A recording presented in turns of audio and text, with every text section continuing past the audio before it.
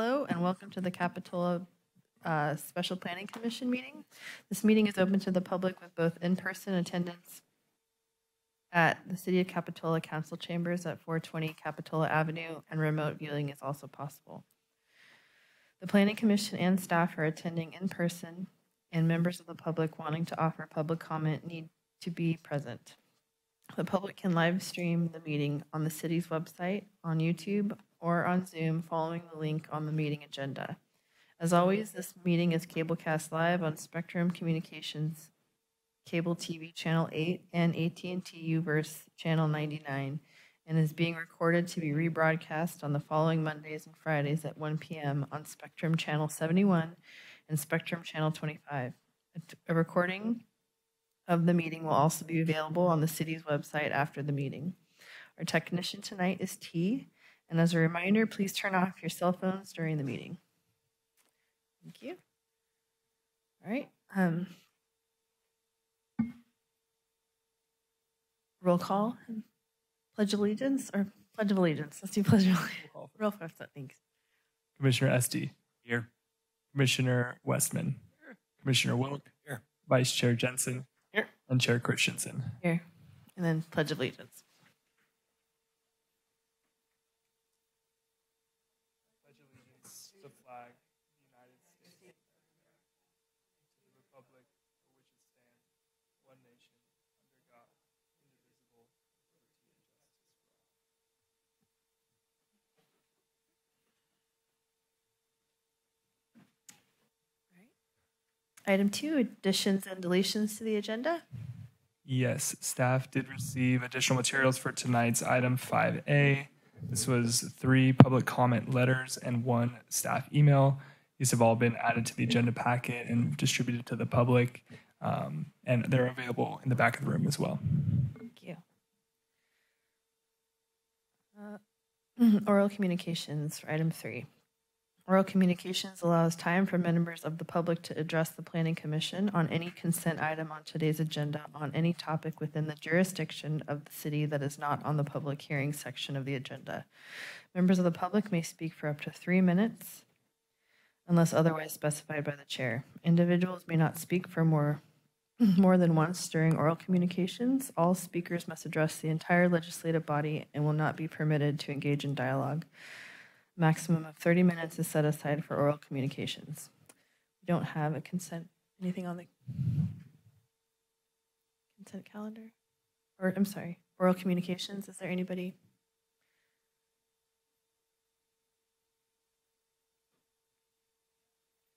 Hi. My name is Joe Heller. I'm here in regards to a code case violation for my retail store. Is it appropriate time to bring this up? Yeah. Can I submit a few exhibits, some photographs that I've taken regarding this to the council, please? Is that permitted? Oh, okay.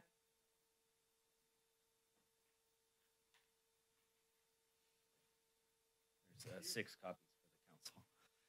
So, received a code case violation in regards to retail clothing being so-called quote-unquote out in public. As you can see, these photos are some historical photos of my building. The original building envelope, as you can see in those photos, shows that the location in which we put our clothing is actually inside the envelope of the original historical building. Furthermore, in the subsequent pages, you'll see photographs that I've taken today. I spent about 20 minutes today going through the entire village, taking pictures of all the violations. And you'll see 17 plus violations, all the other retail businesses. We feel like, number one, we are not violating the code because our clothing is actually inside the original building envelope of that historical building, which is also called Camp Capitola's Superintendent Office. So it's the corner building. Kickback is on the corner of 201B Monterey Avenue, corner of Monterey and Capitola Avenue. I've had the store, my family, since I was 5 years old. We've been having clothing out in that business forever. Recently received this violation. Talked to my counsel. He told me to come to this meeting and give you these exhibits, which, in our opinion, clearly shows that we are not in violation of this, code case, and we are asking for it to be fully dismissed. And in addition, we feel that we are being targeted unfairly because of our location, because we're a high visible location. And if you notice in these other photos here, businesses like, I don't want to actually name the businesses, but they're in those photos. Clearly see that there's numerous merchandise being outside, seeing signs. We're also seeing chairs, all types of things. These are great for business. Capitola is having a hard time as it is. As you walk or drive by Capitola Village, you'll notice several empty businesses, more than we've ever seen. And that's actually unheard of for the summer. This is like where we make our money. We feel like, and I've talked to numerous retail owners, feel like this is hindering our small businesses. So, number one, I'm just trying to clearly state that I feel like we've been falsely accused of this, and it doesn't pertain to our business because of the nature of the architecture. And number two, I feel like the city is arbitrarily enforcing these codes and at random, and we've been targeted. Other businesses are not complying, and those pictures that I took today, and that was just today, me walking around, clearly show that no one's following these rules. So I guess that's my point, and I tried to get this dismissed, and I hope that you guys really understand where I'm coming from. I think that evidence there is black and white. Thank you. Thank you.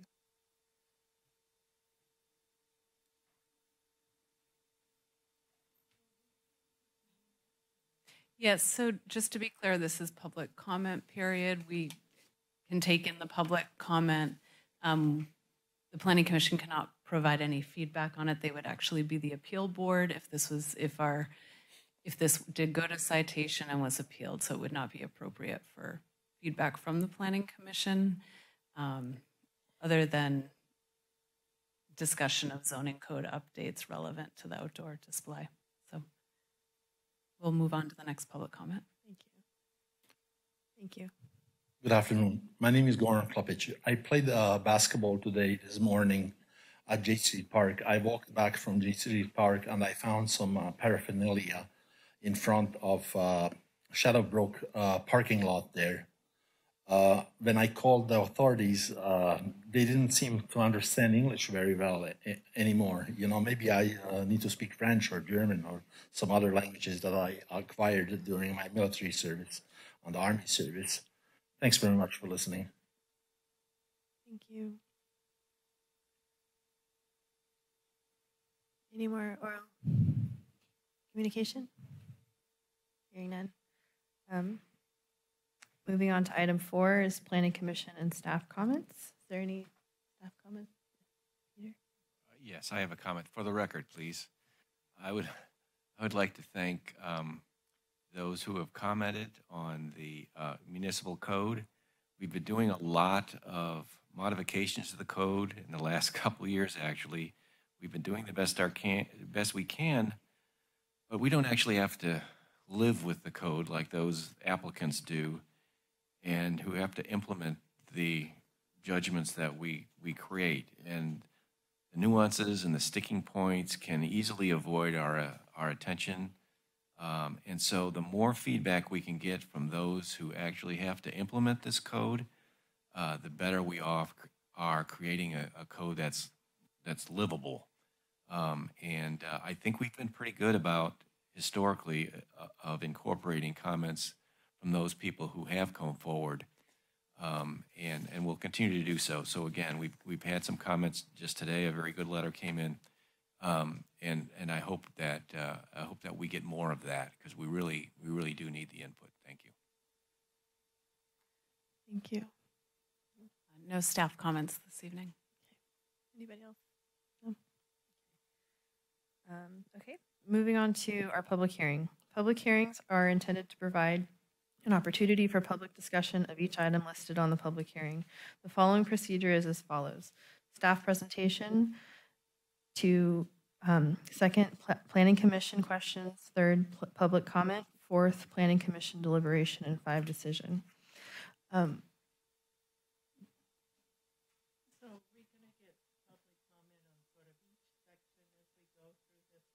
think we agreed that we're going to have the staff presentation and then public comment addressing specifics. So we have a number of topics for tonight. When we get to the conclusion of the first topic, the public can comment on any item that's in the packet. Thank you. We have a staff presentation. So good evening, Planning Commission. My name is Ben Noble. I'm the city's consultant assisting with this zoning code update effort. And so the purpose of the meeting tonight is to receive Planning Commission feedback on a preliminary set of draft zoning code amendments and to focus on a few proposed amendments of topics of interest. And then to receive Planning Commission feedback on a number of new issues that we may wish to address in the zoning code amendments.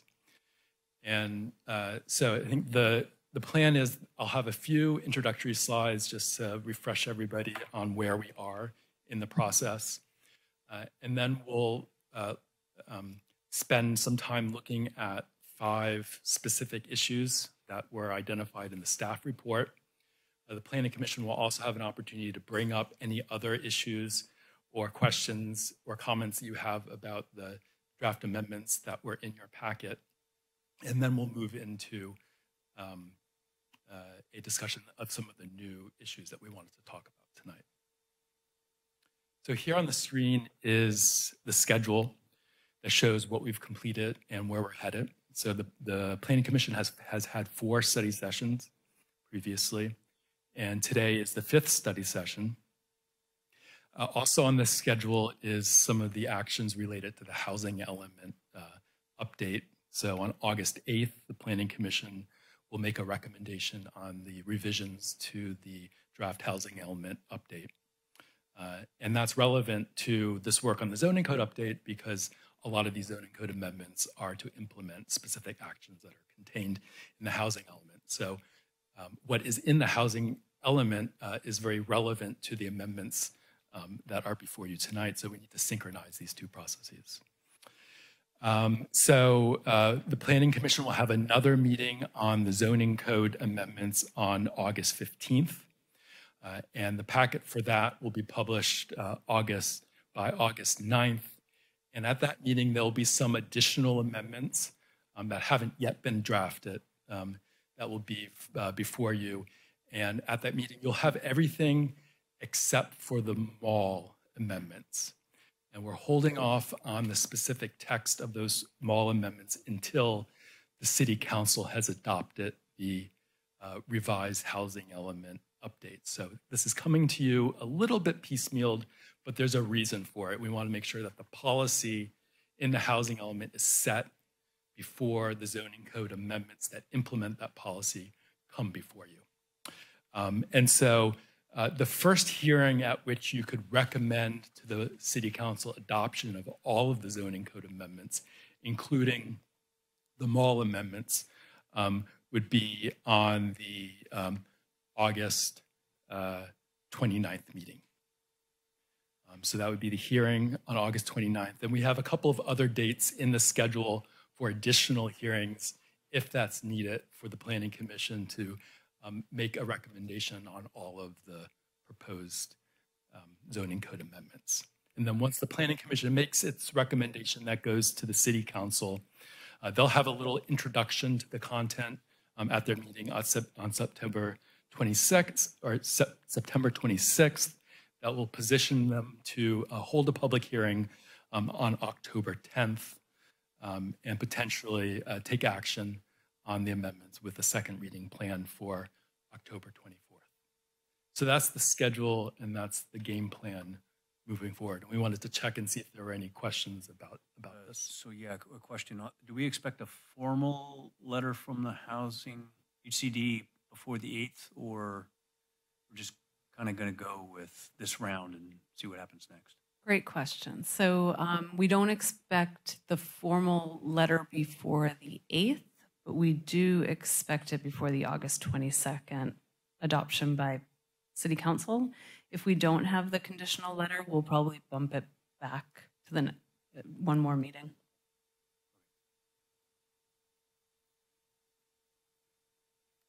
All right, any other questions or comments about the schedule? Great. Okay, so in the packet tonight, there were 2 attachments.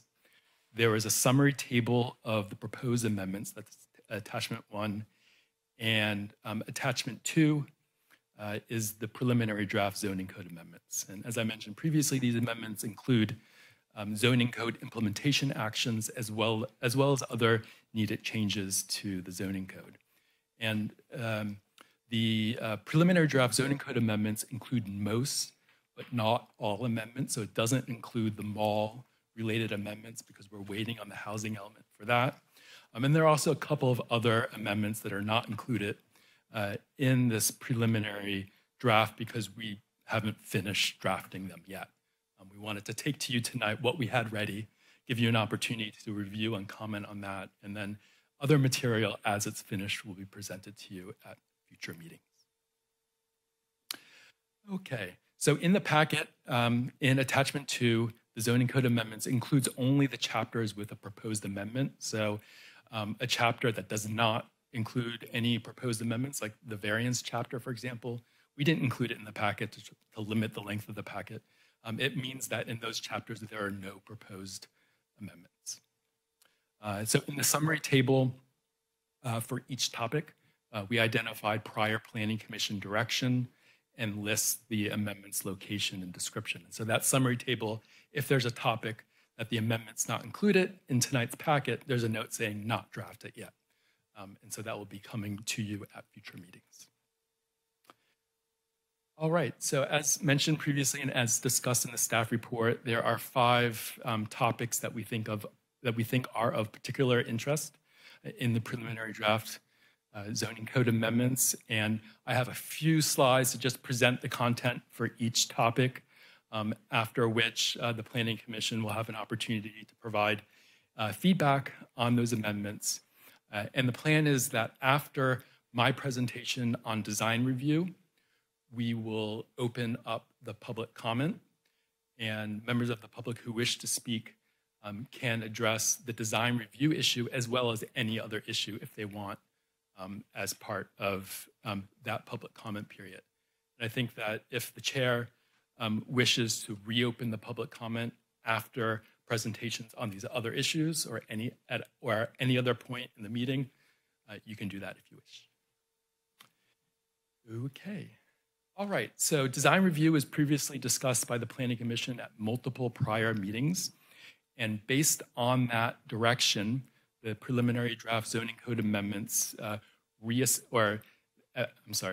take a step back. So the Planning Commission direction at those prior meetings was to reestablish the Architecture and Site Review Committee. Also to clarify if committee should review all design permits for single-family homes or just major projects, such as new single-family homes. There's also desire from the Planning Commission to see a public notice requirement for pending applications. So we took that direction and we prepared the draft amendments related to design review.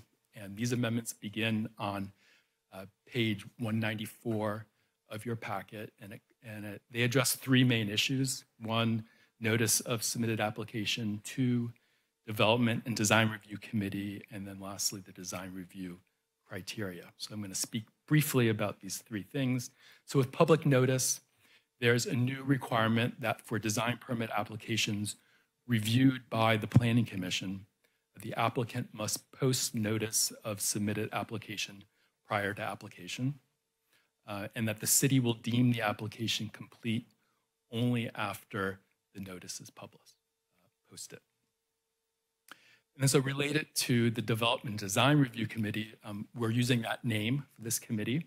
And so the zoning code specifically states that this committee exists and that its review is required for design permit applications reviewed by the Planning Commission, and that the committee consists of city staff from Planning, Building, and Public Works Department.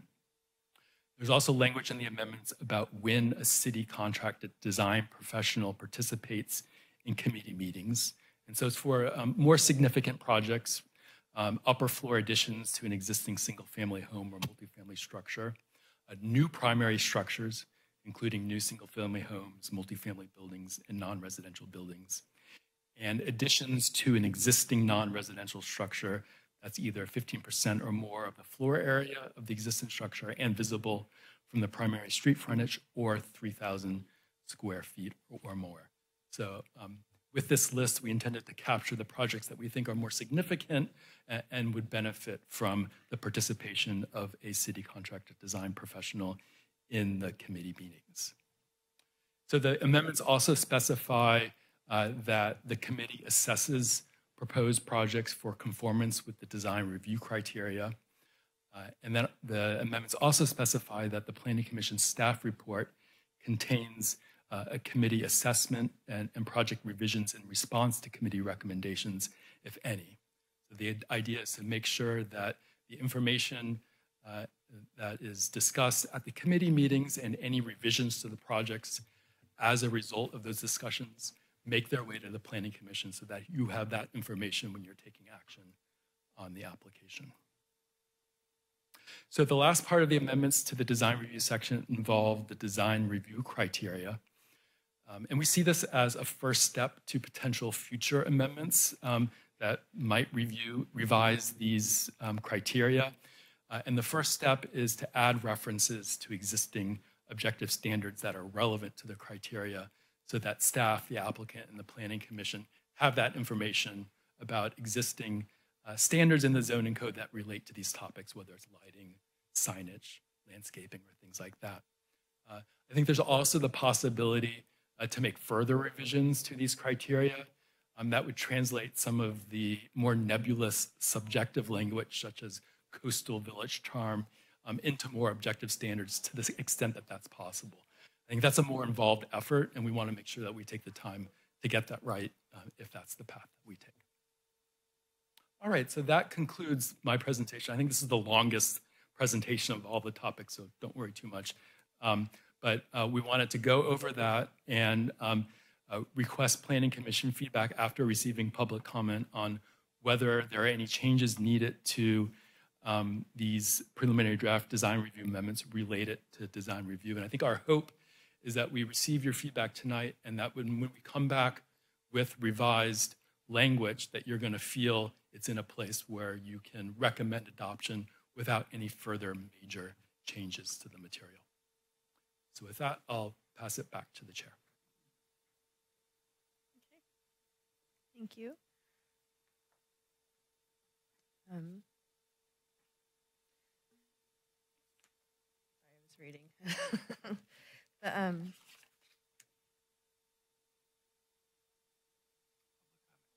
thank you. Apologies. Do we have one? Oh, open the public hearing.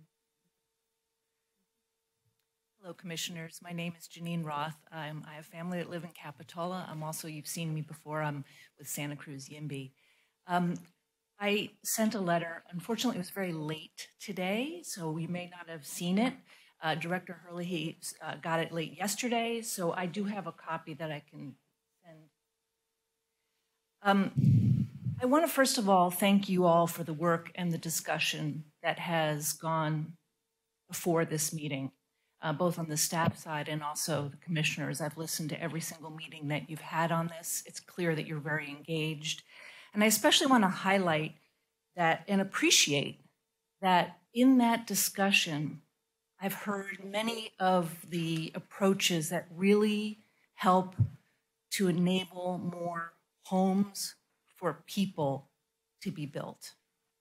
And those sorts of things are the removal of development constraints, height, density, also objective standards.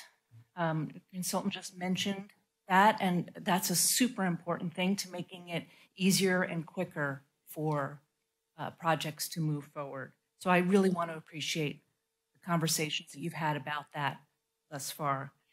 Because my letter was sent so late and it contains some details, I'm not going to actually read it to you. I'll leave that for you to do whenever you can. But I do want to touch on some of the themes and how they relate to the topics before you today. When it comes to modifying the development constraints, looking at things like the height and making it easier for people to build, I did want to note that in the lot consolidation, there's been a proposed change to the height in the mixed use zone that's equivalent to the high density residential zone. However, I don't think it's quite high enough because mixed use is mixed use and a ground floor typically has a higher ceiling. So I want to encourage you to think about whether that should be higher to accommodate the mixed use. As well, in the modification to or removal of development constraints, still think the parking's too high. You have 2 parking spots for multifamily that are at square footage that's half of what the single family is. So please consider that. On the design review, I'll just say that I really noticed that there was not much of a connection to your objective standards for multifamily. It didn't see it in there at all, and your design review criteria is highly subjective. So I really encourage you to work on that because you are not going to make things easy for yourselves or others with subjective standards. And I know some of you feel that way because I heard you say it. On the referral of applications to the Planning Commission, I just have a simple question for you guys.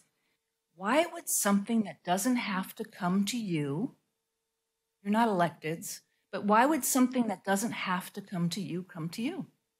I just don't know the answer to that question. And I wondered, anyway, I'll leave it as a question. And then as well on the objective standards, it's great that there's a coastal development permit waiver for ADUs. I do want to highlight that your LCP, your implementation plan, is filled with subjectivity. Oh my gosh, there's so much subjectivity in that. And I know that part of what you have, about half of Capitola is in the coastal zone.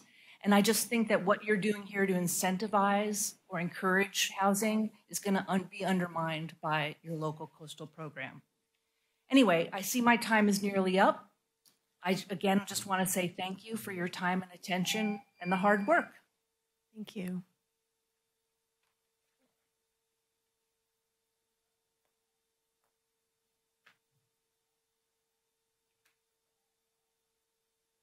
Do we have any additional public comment? Okay, so bringing it back to Planning Commission questions, comments. I have one question, just so I make certain that I understand.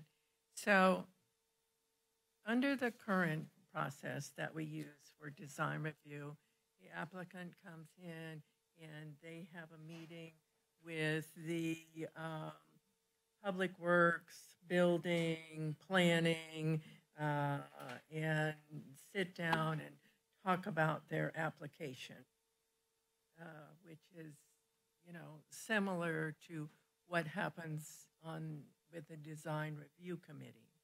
And I think it was my intention that really the only thing we were going to change in that process was to add a professional architect to be a part of that group, but the process itself is really not changing much.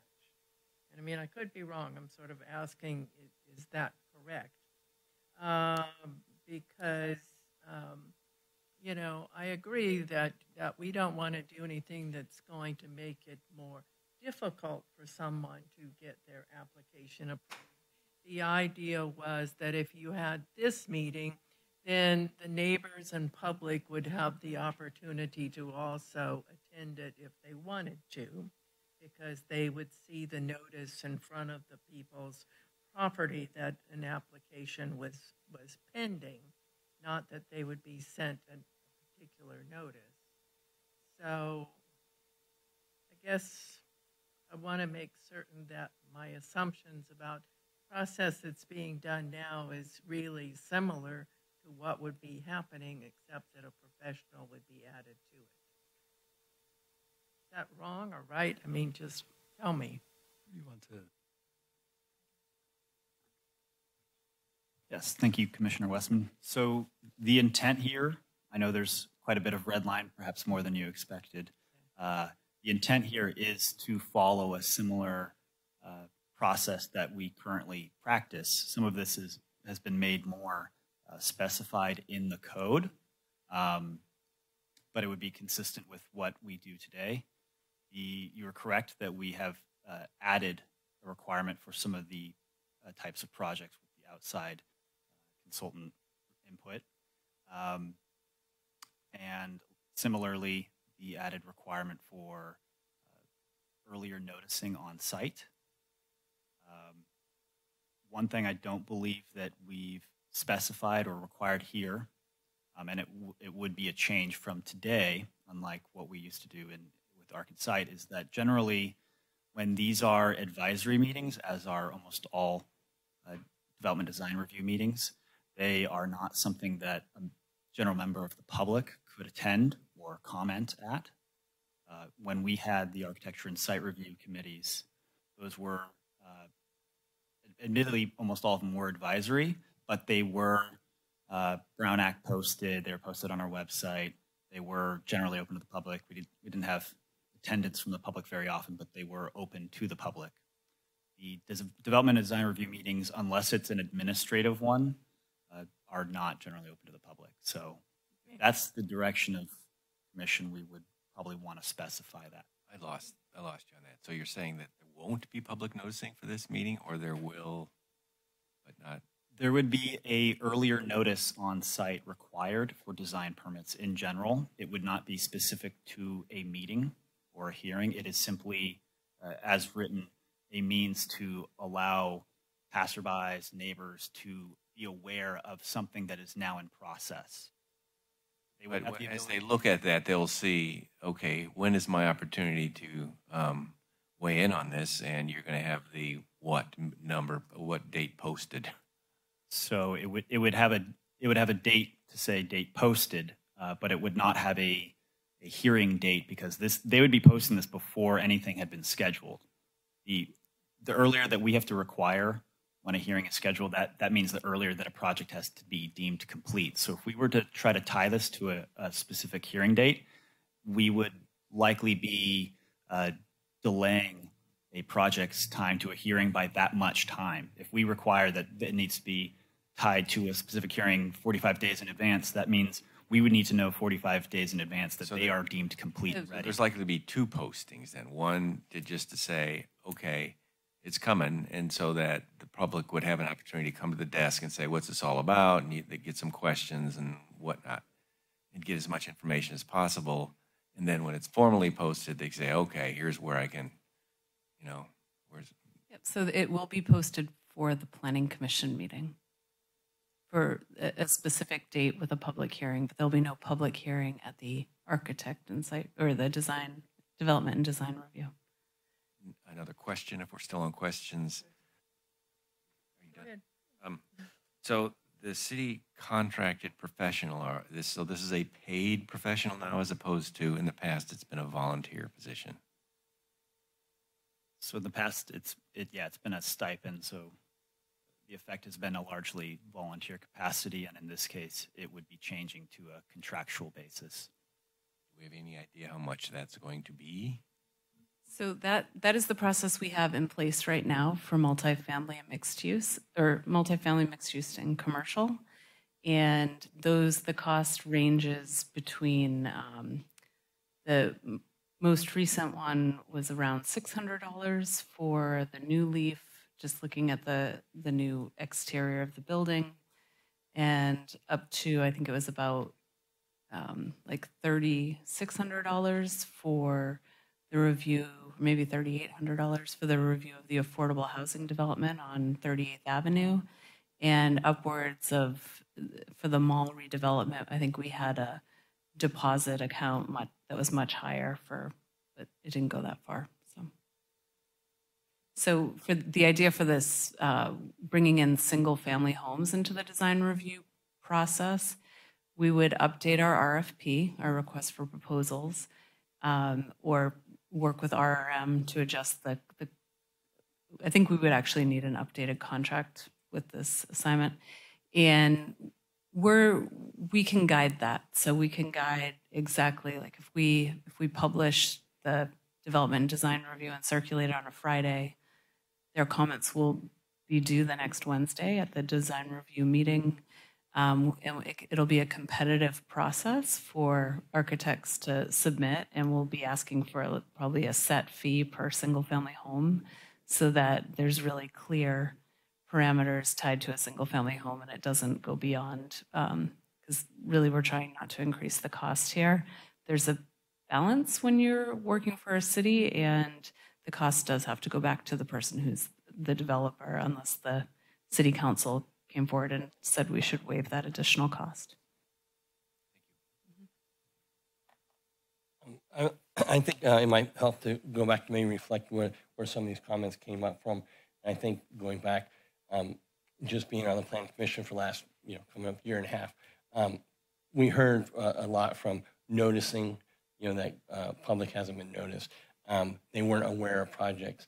They didn't have opportunity for input and stuff like that. So I think where this comes from, and I think there could be a happy medium for this, is a way to identify what those issues are for the community. And I think the sign being put up is notifying them, having them have an opportunity, because just speaking for myself, our project comes in and we have feedback and there's some design criteria that could be very costly for something if we made a change. Example, a window location, if we suggest that maybe all the structure work's done. So going back to the original architectural review committee, I think there's time for input about some of that stuff.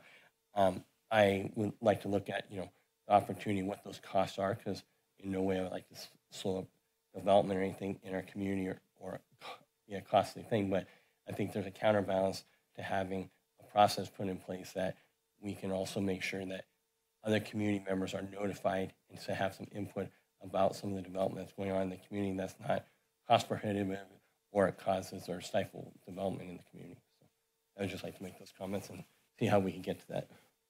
So I agree. I think the staffer, Ben, did a good job of the language on paragraph F on what we intended, and also on the notice. I mean, in my mind, the notice is to actually have neighbors talk to each other. I know it's unusual these days, and instead of texting, but this will at least allow neighbors to understand what's going to happen in houses adjacent to them, and they can actually make comments about window locations and hopefully resolve things within the neighborhood before it gets to us. The revised Arc and Site process of paragraph F, I think, is very good. I actually like the original Arc and Site idea. The fact that we're not publicly noticing it, I don't think really makes a difference. I don't think we really got much in terms of the tenets of those things. And as long as so the thing that really I don't like is in design review criteria, item B, neighborhood compatibility, it's way too open-ended. We say comply with applicable development standards. It's like, what does that mean? Does that mean Secretary of the Interior design standards for every building? Does it mean we got to go down through all the list of things here in section 120, and then you got to go back to section 896, and you got to search through the code to find all of the design standards? I don't know if we could ferret out a list that we could refer people to, but that also is one of the functions this professional and staff can help the applicant with, is wander your way through all these objective design standards that we've created now in order to assist the applicant in the process, because it's getting to be a bit of a nightmare, I'm afraid. But I think the intent is good. It should, in theory, speed up an application if it's done properly. I'm sorry, I just have a question. Just remind me, when did we do away with the Art and Site Committee? What year was that? 2020. 2020. And so, I mean, and also, where we were 2020 and where we are today, two different places. Just speaking from a community perspective standpoint, I see a lot more people are more into volunteering, giving back and stuff like that. Is there something that we could possibly reach out to local architects to see? We said that the stipend part didn't work, but that was 4 years ago. Is there an opportunity to help offset some costs for our applicants that maybe there are some local architects that maybe have retired or might work on that, and that would be a process other than having direct costs to an applicant. With that, I'd also have to talk with the city clerk about just creating these committees, and if we're trying to make sure it's not a Brown Act committee, how that works. So, how we did it before, I guess that it wasn't clear. I'm sorry. Like before, we had a stipend, not for I'm saying planning commission. I'm saying stipend for an architect to sit on, other than going out for having, like you said, you have to have an RFP and like an RM or something like that. I was using them as an example, but would there be a possibility of opening up to see if other architects might be a more cost-effective way to handle this too? What would be helpful tonight would be to know if that is if the majority of planning commissioners would like us to do that, we can look into that, and if it would stay within the parameters of where we're headed in terms of like having a public process at a development and design review meeting versus not. If it works, we can build that into the revisions of the code. I'm sorry, I don't mean to. Go ahead. I was under the impression, I think kind of where your question was tracking, is that we're trying to consolidate the Arkansas process. So it's not inconveniencing anything, and we're kind of trying to make it as efficient as we move along. I'm trying to think of the best way to say it. If we have a design professional sit in on the design development meetings, that was how I was imagining this kind of, it was a hybrid between, the official Arkansas meeting that we used to have with all the appointed architects and design professionals and public works and city people, and then marching through and doing the whole, the planning commission review. So I was wondering, or actually my question would be, if we could take the appointed or the selected design professional, whether it be an architect or a building designer for single family homes, have them be incorporated in those design meetings, the preliminary design meetings, without having it be noticed. It would just be more of an advocacy program where you have, I don't want to say a program, a more advocacy position, much like one of us is appointed on a commission.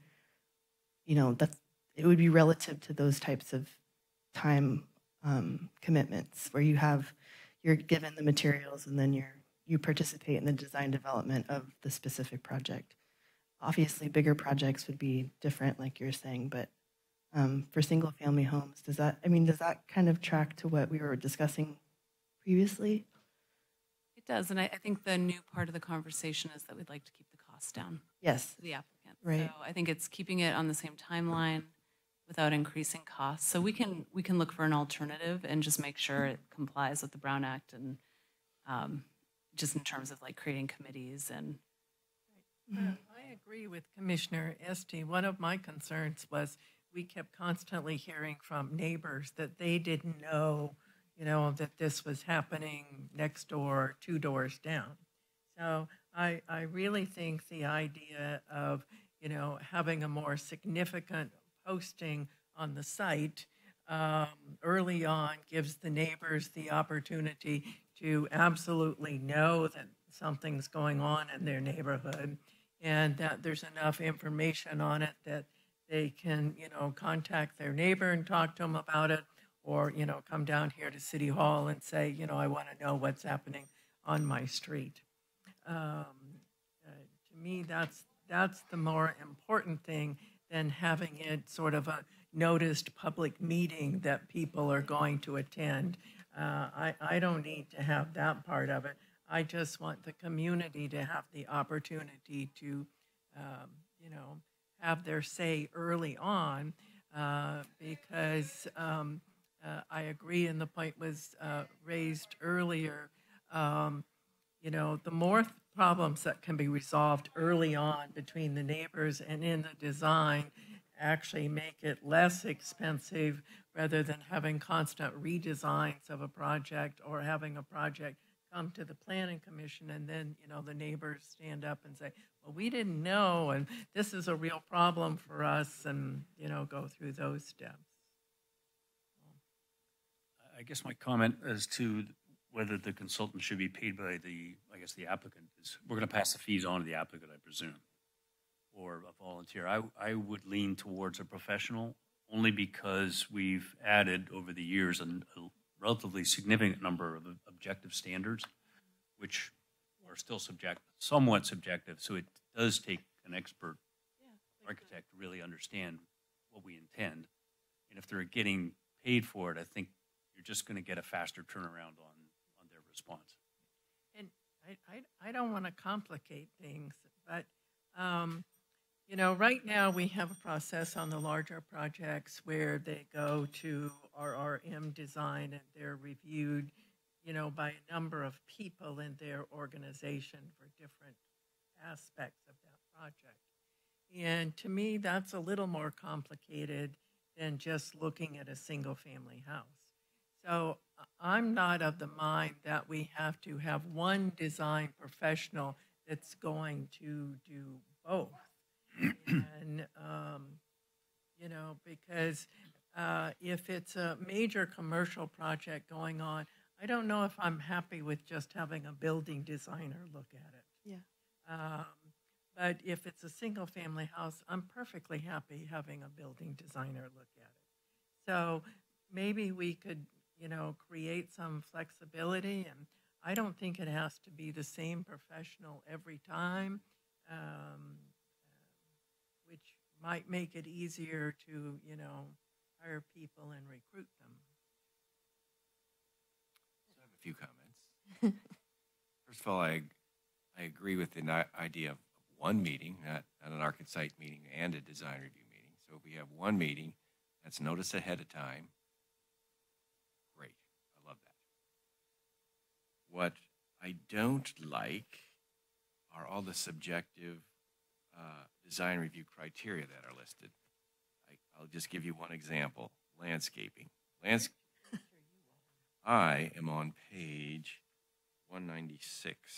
Is that 196? No, what is this? Yes, 196 of the little circled. That's why I'm confused. I don't have a 196. Well, item 5A, page 263 of 307 up in the right-hand corner.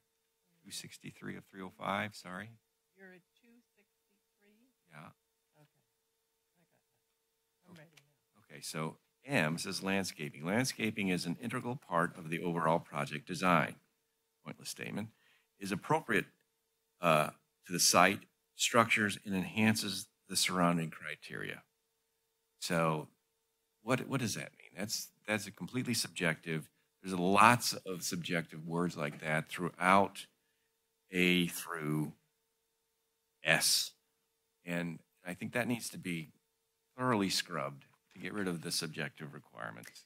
So I'd like to read what I'm seeing, and just to make sure we're all have the same version, but mine says landscaping is an integral part of the overall project design, is appropriate to the site and structure, and enhances the surrounding area, and complies with all the applicable standards of Chapter 17.72 landscaping. Trees planted, plantings, and removal are consistent with Chapter 12.12 community trees and forest management. So the red lines there were our attempt to bring in objective standards and tie it back to the code for the landscaping chapter and the tree chapter, and then the fluff at the beginning is just to kind of say the purpose of this, but we could remove the fluff. Well, It just seems to me it opens up the door to all kinds of opportunities for rogue planning commissioners to say, well, that doesn't meet doesn't enhance the surrounding area. So I object to that. Right, but they've caveated, they've added the standards, so you know where to look. This one I actually thought was pretty well written because it tells you where to look. It says and complies, right? And yeah, complies. right. So it says all the fluff at the beginning is your opportunity to dig in and start being subjective as a planning commissioner, and then have objective criteria. So I, I just, I didn't go through all 20 of these in detail, but I just thought that was, those kinds of words are too subjective and should be removed. I understand what you're saying. I do. In referencing the landscape code when designing a landscape, I feel that they, like Commissioner Esty was saying, their reference to the applicable standards of 17.72, those outline pretty objective, like you have to have a canopy coverage, you have to have these, but then enhancing it by saying appropriate to the site structures and enhancing the surrounding area, I think seems to, just in response to what you're saying, I think seems to mesh the two, where like, are flowering trees good? Are, like having those subjective standards saying, maybe you have an argument to plant something that would be a little bit, less ordinary. I mean, I think. Well, again, I mean, we had the YIMBY person come up here and talk about eliminating subjective standards. We've had the state come back and say eliminate subjective standards. It's been drilled into our head to remove that wherever possible, and I think we should take that advice and just say, I don't want to have planning commissioners have openings to just say, oh, that doesn't fit with the village as I interpret it. So you would be okay with the language that ends with integral part of the overall project designed and complies with applicable standards, and drop all the fluff, appropriate to the site, enhances the surrounding area, blah, blah, blah. It would start with complies with all applicable standards of 17.72 and et cetera. You don't like the statement of fact that landscaping is an integral part of the overall project design? I think that's. I suppose that's yes, that's correct. I can't. If I may, it does sound like we're getting some consensus about this, and if we have a, yeah, I think so. If we have a majority here with feedback that the Planning Commission would like to see just a larger attempt at making these criteria more objective, we can return with additional red lines for you to review, and then we can move on if you'd like. I mean, I would be absolutely fine if we say that, landscaping is an integral part of the overall project design, period. And then say something about, or not a period, and just say, and then start, and complies with all applicable standards. So if you want to take out is appropriate to the site and structures and enhances the surrounding areas, doesn't bother me at all, because that doesn't change anything. I think it opens the door, but as long as you think so, that's great. And I think we need to go through all of these, A through S, and with that same sharp pencil. Madam Chair, Right, but I'm sorry. could I offer a few perspectives on this? Of course, apologize. So there's certain topics in these design review findings where there are standards in the zoning code that relate. So, for example, we're on landscaping. There's a lot of standards in the landscaping section that are objective and measurable. And one option for the city is to simply remove the findings that already are addressed with existing objective standards. So the project either conforms with those standards or it doesn't. There's no sort of discretionary consideration of whether or not it's enhancing the surrounding area. And so there's about half of them where there are existing objective standards. So the design reviews chapter simply can say the project conforms to the standards in these chapters, end of story. And then with other topics, such as architectural style, massing, community character, those are inherently subjective, and there are not existing objective standards that can be relied upon now. I think those, for now, would need to remain, and if the city wanted to try to translate those into objective standards, I think that would be a process that would fall outside of what we're doing right now. So I guess to summarize, a possible action, a possible approach to this is for these topics where there are existing objective standards, we remove the subjective language and replace it with a reference to those standards. For the criteria where there are no existing objective standards, we keep them in for now with the potential to translate them into objective standards in the future. I agree with that approach. Yeah, I think that's good. Okay. Yeah, thank you. My next, yes, thanks, Ben. My next issue again has to do with the city contracted design professional. Now I recall when we discussed this initially, it was Jerry and I had a conversation about whether or not the Arc and Site Committee was beneficial or harmful. In my case, it was counterproductive, I thought, and in his case, it was very beneficial for good reasons.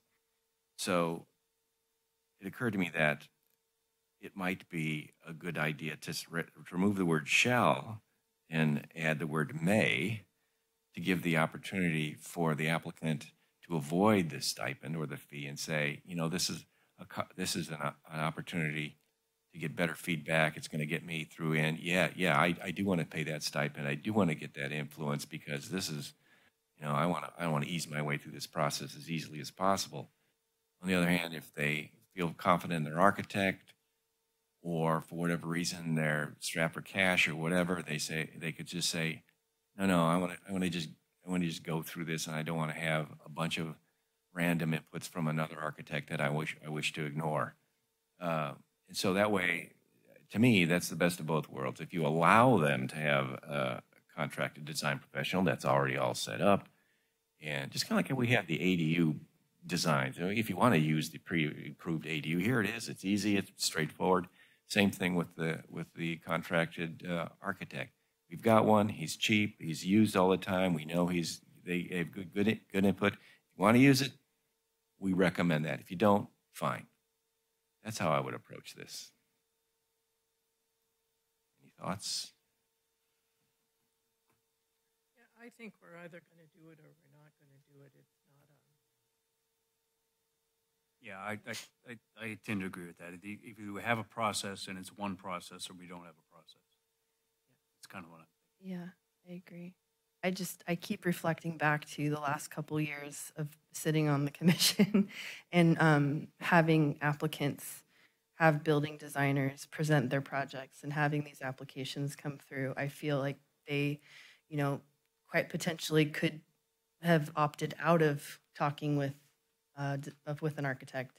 And the design professional that they're utilizing is very, you know, has their convictions, has their presentation that they want to convey, which is valid and legitimate, but there are alternatives that those individuals did not consider that we discussed during deliberation, and I don't know would be brought up if they didn't, if they weren't noticed, you know, and that's kind of where I feel that, I mean, again, as efficient as possible. I don't think an independent architect is going to be able to read our minds better than the original architect. So, very true. However, those people that I'm kind of referencing in my mind, I think I keep coming back to the really high-pitched church looking cathedral-like built single-family home on Escalona, and the other one was across the street at 414, I think. Mm-hmm. Those are both items that I clearly remember, you know, having the design professional was an interior designer, and she's not required to be an architect or have that type of experience to design those structures, which is fine, but there are elements within that design that aren't enhancing, that aren't doing Capitola any favors. It isn't doing the client any favors. And so I think incorporating somebody that has that type of vernacular that can you know, quickly help those people figure it out a little bit, just those small details would really make it helpful. That's just my overall point. Well, it sounds like you have your direction on that one as well. So I won't belabor that any further. And those are my 3 points on that topic. Thank you. Thanks. Okay. Would you like us to summarize what we heard? Yeah. Okay. Yes, please. So keep costs down with the same timing and keep the same timing of the process. So we'll really work on flexibility within a future contract so that single-family homes are not financially, the burden isn't there. We're also going to look into the committee and the possibility of having, we'll look at alternatives to see with what ties into that keep costs down approach. And I think it's very clear that larger developments can be treated differently than a single family home. And then for the standards, to review our design standards, let's make the objective standards truly objective and take out any subjectivity there. And then realize that for those community character standards, we'll keep them in for now with the goal of really cleaning this up in the long term. But for the short term benefit, we'll get it to a certain point. A point of clarification, just when you talked about larger projects, that just being the same process it is now. We're not. Correct. Yeah. Yeah. So that's not changing anything for any new project. No, we'll just make sure that they're writing up reports that are more official and the Planning Commission can look through the report rather than just getting feedback during those meetings that we summarize into staff reports. No time adjustment, no cost adjustment. There's a little more time that goes into a larger development and reviewing the different design. from today. Not different than today. Perfect, thank you. I had one last question, just with the notice of submitted applications. I had been speaking with Brian about the small yellow 8.5 by 11 posting, kind of in the Green ones? Are they green or yellow? They're green, but some of them turn yellow. They're there so long. I know. Okay, so we went back and forth on the phone about, the actual posting of that 8.5 by 11 poster. It needs to be bigger with more of a graph, like approachability to it. And I'm wondering if that's a possibility or if that's a consideration at all. I was going to ask, are we going to have something that says this notice needs to be 12 by 18 on white paper and black print and what it's going to say? So we would certainly specify the type and form and minimum size on the postings that applicants would be required to post. We'd like to model it after the County of Santa Cruz, in which it will say in very large letters, the notice of proposed development, and then it would have, they've got a really good guidance document of exactly what is expected of an applicant in terms of what the posting looks like with the architect's contact information as well as the city planner so that they can come and ask questions. And we would be giving them the description of the application within their 30-day turnaround, so that a lot of times we get applications that have a description, and then as we look through the application, we're like, oh, this needs a variance, or they're asking for a height exception. So we'll give them the exact description, but yes, and it'll have to be on a certain type of paper that is weatherproof and all of those things. It'll be very specific and large. Okay, thank you. And that detail, though, won't be in the code. Right. And so a lot of these details won't be in the code because it doesn't belong in the code, and you want to have the flexibility to modify things as things progress. In terms of the code as it's drafted now, I think the notice of submitted application the language looks good the way it is now. Development Design Review Committee language, I think it's probably okay the way it's drafted right now. We'll look at that and make sure that your comments and sort of the vision for this is consistent with how that language is written right now. It's the design review criteria where we'll need to make the most changes, and when that comes back to you, you'll see how that's different. Thank you. And this is just advisory, so there's no determination. Correct. Okay, thank you. Do you want to move on? Yes. Point? Yep. Okay. So next topic is lot consolidation. So this was previously discussed by the Planning Commission, and in response to staff recommendation, the Planning Commission directed us to develop incentives to encourage lot consolidation on adjacent housing element opportunity sites to allow higher FAR for projects that consolidate lots. We also talked a little bit about other potential incentives, and the recommendation at that time was to not include those other incentives as part of this set of zoning code amendments. So this is in the preliminary draft zoning code amendments. It's on pages 37 and 46. And for the MUN and the CC zoning districts, it identifies a lot consolidation allowance. So in the MUN zoning district, for example, right now the maximum height is 27, maximum FAR is 1.0. But in order to incentivize lot consolidation. Excuse me, can we have a restroom break? Because we're kind of having one. Okay. Thank you. It's a short recess. Sorry.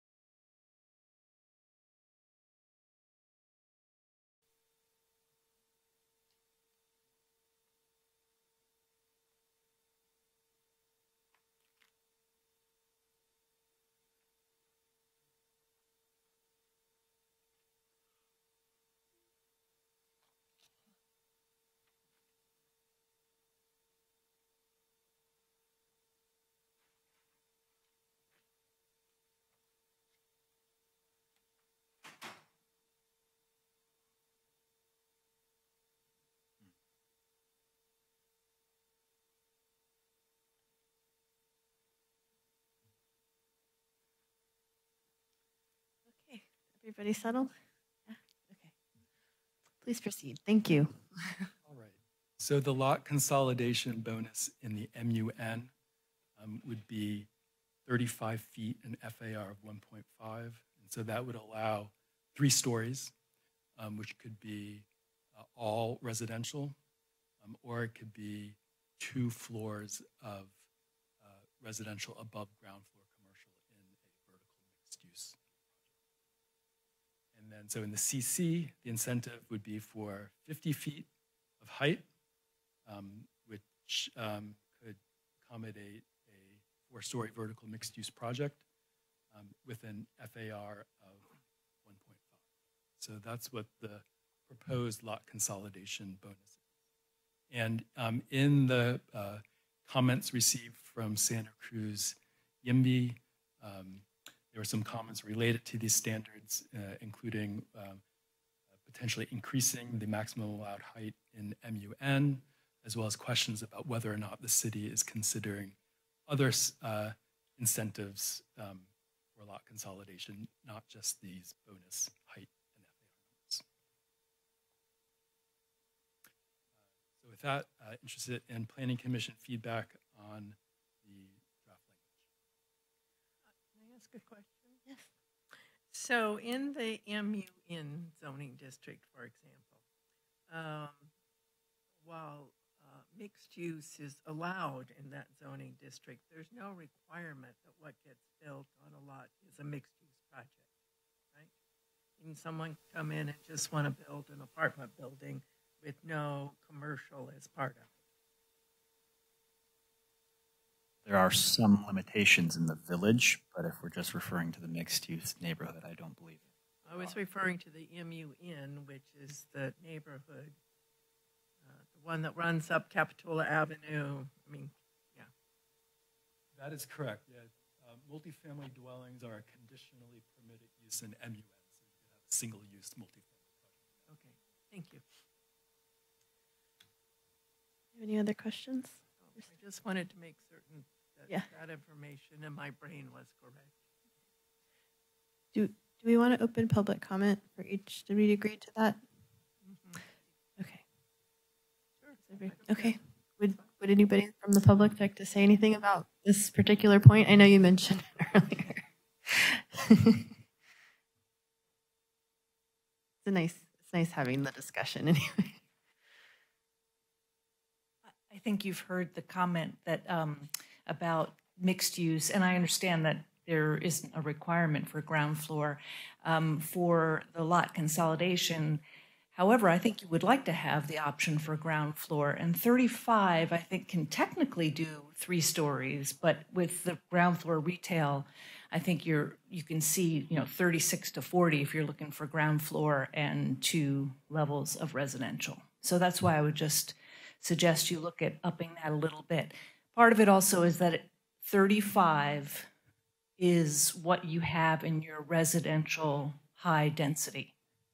So there's just a simple way of looking at it there, that's clearly not going to have ground floor mixed use. So just adding some more height to the mixed use, which are on some of your corridors, which are prime for this sort of mixed use development.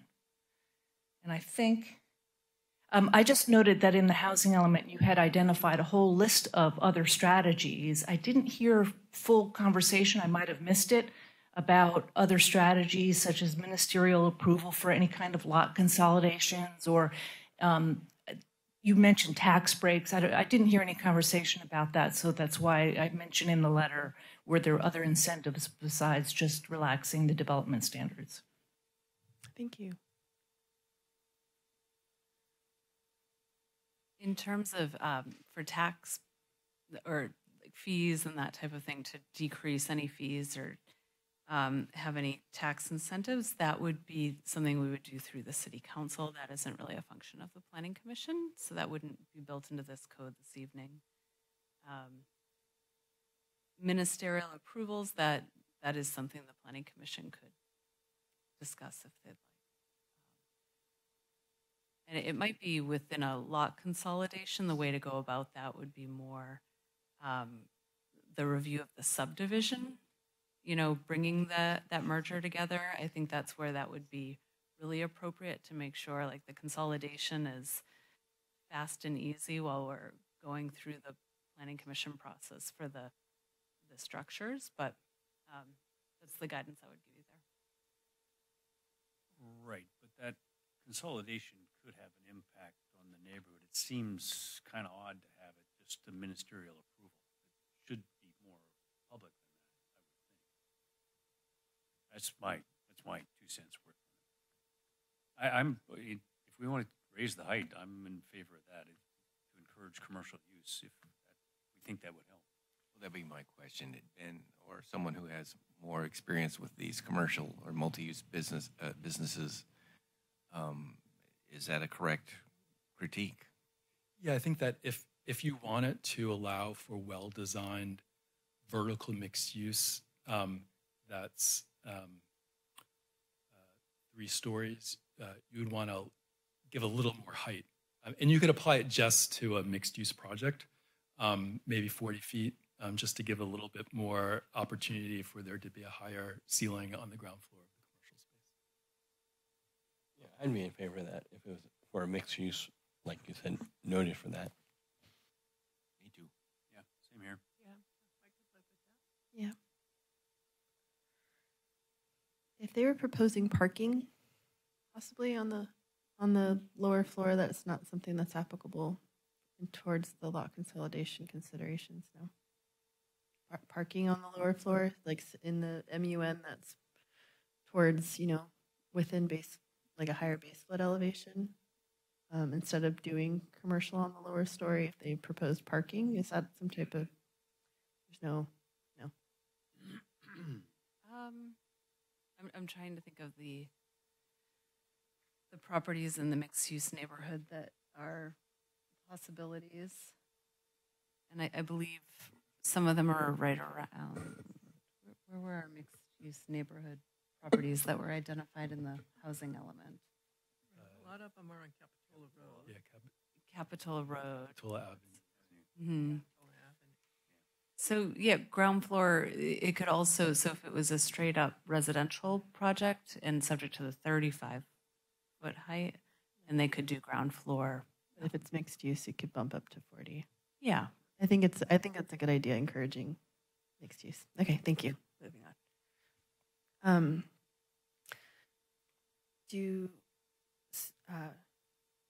There's no more public comment for deliberation? Are we going to continue deliberating? Yeah, I think we sort of answered the questions. Yeah. We seem to agree on height. And We're ready to the next topic. It gets easier as we progress through the topics, I think. So replacement housing, this is something you have not talked about previously, and it's simply implementing a requirement of state law into the zoning code that's already addressed in the housing element. So there is state law that if there are non-vacant sites that are identified in your housing element opportunity sites map, and if those sites have existing residential uses that are eliminated as part of a redevelopment project, those eliminated units need to be replaced with new affordable units if those existing units are rent restricted to lower income households or occupied by a lower income household. And so this is a requirement that's potentially significant for a site identified in the housing element. And we want to make sure that it's not overlooked by future applicants, by future staff and planning commission who act on the application. So we want it to be very clear in the zoning code what this requirement is so that it's not overlooked. Here's a map in your housing element that shows all the opportunity sites. And here's a zoom in of the sites with an existing, non-vacant sites with an existing residential use. And some of these sites have maybe just one unit that's part of a commercial property, but there's still a residential unit there. And if it were to be redeveloped, it would be subject to this replacement requirement. And so what the code does is In all of the zoning district chapters, in the allowed use table, there's a reference to the replacement requirement. And then in the supplemental standards chapter, there is language about this replacement requirement. And I think most importantly, specifying what an applicant needs to submit in order for staff to review the application and ensure that it complies with the replacement requirement as specified in state law. So most of that new text is saying, okay, if you're at one of these sites, here's the information that you need to submit to the city so that city can verify compliance with the requirement. Right. So you've got in section C1D income information that a landlord would have no way of getting. Right. And that's why there is the very important 3 words, if available. Yeah, except it's in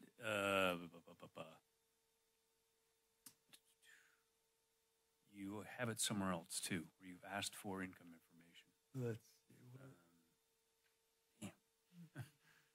Because I go like this, you're not going to get there. Yeah, so the reference I did, C1D, actually occupied lower income housing earning 80% or less of the Santa Cruz County median income. You won't necessarily have that. You've got your if known as paragraph 3. It's in there twice, effectively. Yeah, I think we should probably add that in D as well. Yeah, or add it in D or get rid of D. I don't. Yeah, I think care. D is important stuff you because can't get. city will need that information if known. And so I think we would need to ask for it, but we wouldn't want the property owner's inability to get that information to obstruct a proposed project. And you also don't want the opposite. You don't want the property owner sort of harassing their renters for information, right, in order to get something approved. Harassing is probably the wrong word, but you know what I mean, right? We don't want to have that come back and haunt us. It seems like an opportunity to work with our city attorney to draft something that's correct, and it's optional for the tenant to fill out. And, this is what's going to make places like the Park Avenue property almost impossible to see any redevelopment take place on there. And it's such a wonderful site. But it's a big burden for the developer. Agreed.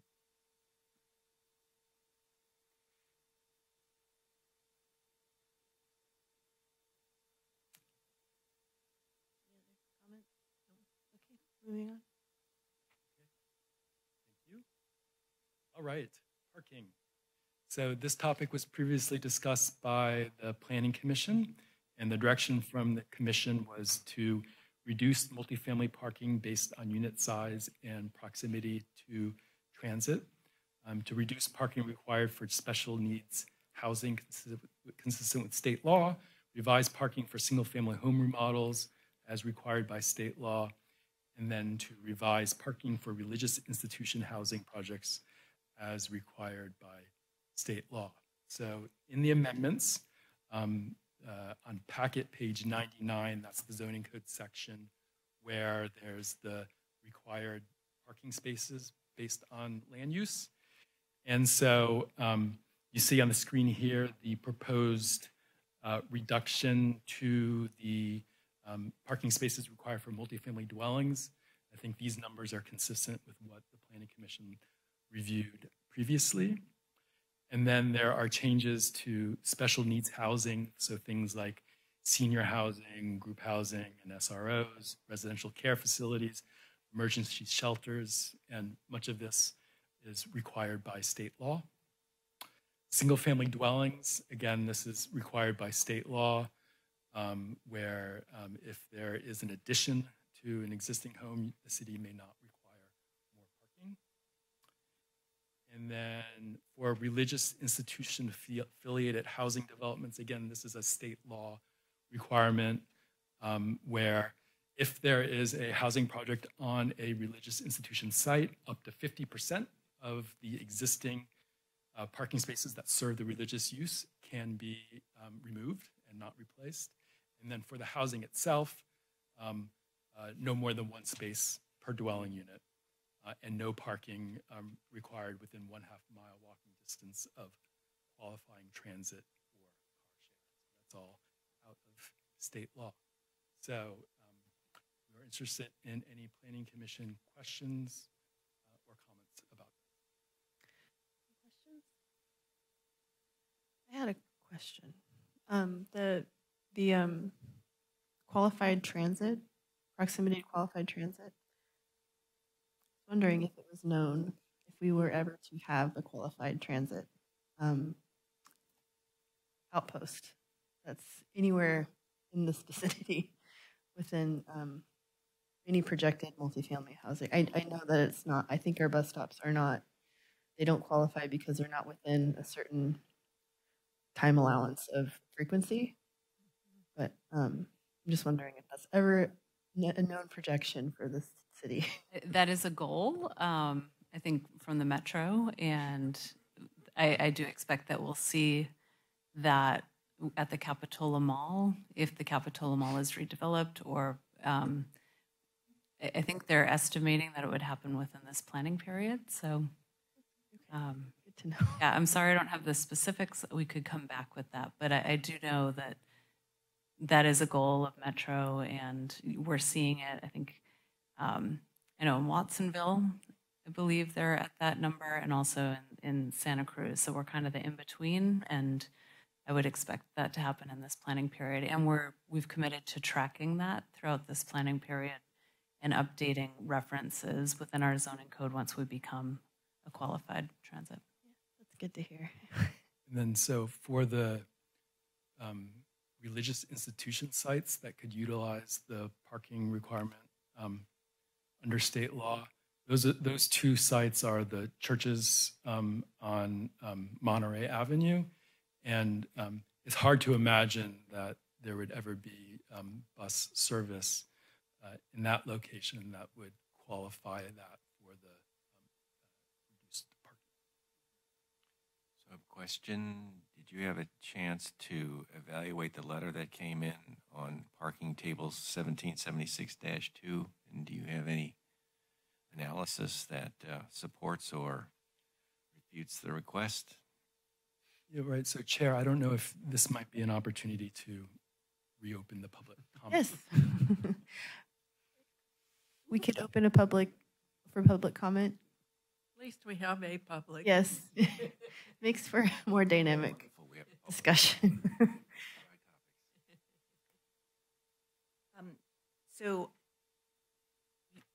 we think your parking requirements are quite high, especially for multifamily. And just noting that you have 3 categories, and that at 750 square feet, you require 2 parking units, whereas if you're in a single family home and it's 1,500 is when you require 2. So there might actually be an explanation for it, but it's just really confusing why you have 3 levels of parking requirements for multifamily, and why the beginning point for 2 spaces per is so low, the square footage. And then just in general, we know that all the other jurisdictions do it by bedrooms, not by square footage. And then just the minor point also, now I'm going into the detail of the letter. You had a pretty clear recommendation to not have any covered parking, and I noticed that in the draft there was still 1 covered under the single family. It was still in there. So that was just the 3rd item that we had on parking. Thank you for the opportunity to comment. Thank you for coming. Okay, closing public comment and board deliberation. Do we have any thoughts? So, not having a chance to review this in great detail, but it seems pretty straightforward that at least the first bullet item, which is the 151 square feet for 2 parking units does seem inconsistent. So perhaps that should be changed to 150 plus to be consistent with single-family uses. I'd be curious to see how staff responds to that. I'm sorry, could you repeat that, please? So the first bullet, requiring 2 units for over 751 square feet in a multifamily is quite high. She then references single-family uses being 1,500 plus square feet as the threshold. So it would seem, without deep analysis, that would be to raise the 751 to 1,500 would be logical. But I have to admit, I haven't really delved into this. So under our single-family dwellings, once you hit 15, it says 1,500 square feet or less requires 2. And then 1,501 square feet or more requires still 2 units, 1, which is covered. So regardless, any single-family development will require 2. Just that threshold of 1,500 is to add 1 more, add the covered space.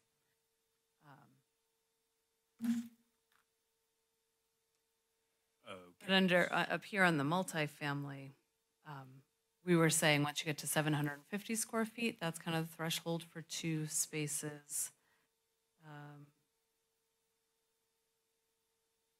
That doesn't even make sense. How do you have a multifamily unit that's only 751 square feet?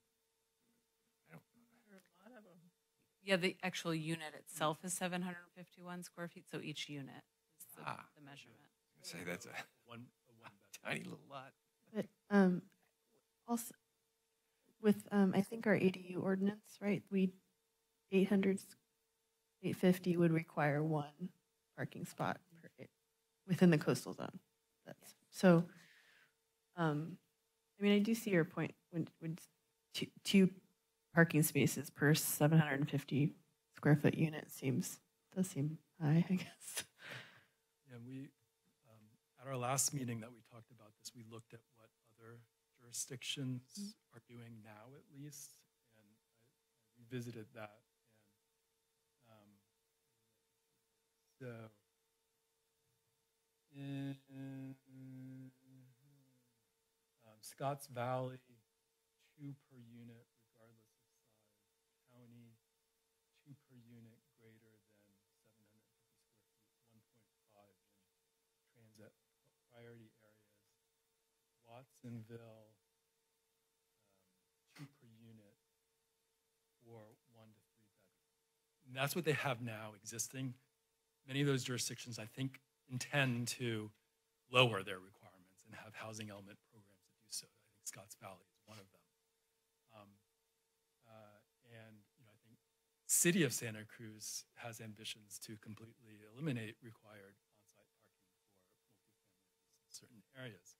So, I think that on the screen here is what's in the draft and what you looked at previously, 2 per unit, two per unit for a unit that's 750 square feet or more. So think of that as a 1-bedroom. It's less parking than currently required, but there are some projects where that could be a constraint, especially as you're getting into 30, 40 or more dwelling units per acre with structured parking. That becomes very, very expensive. It is possible that that standard could become a constraint.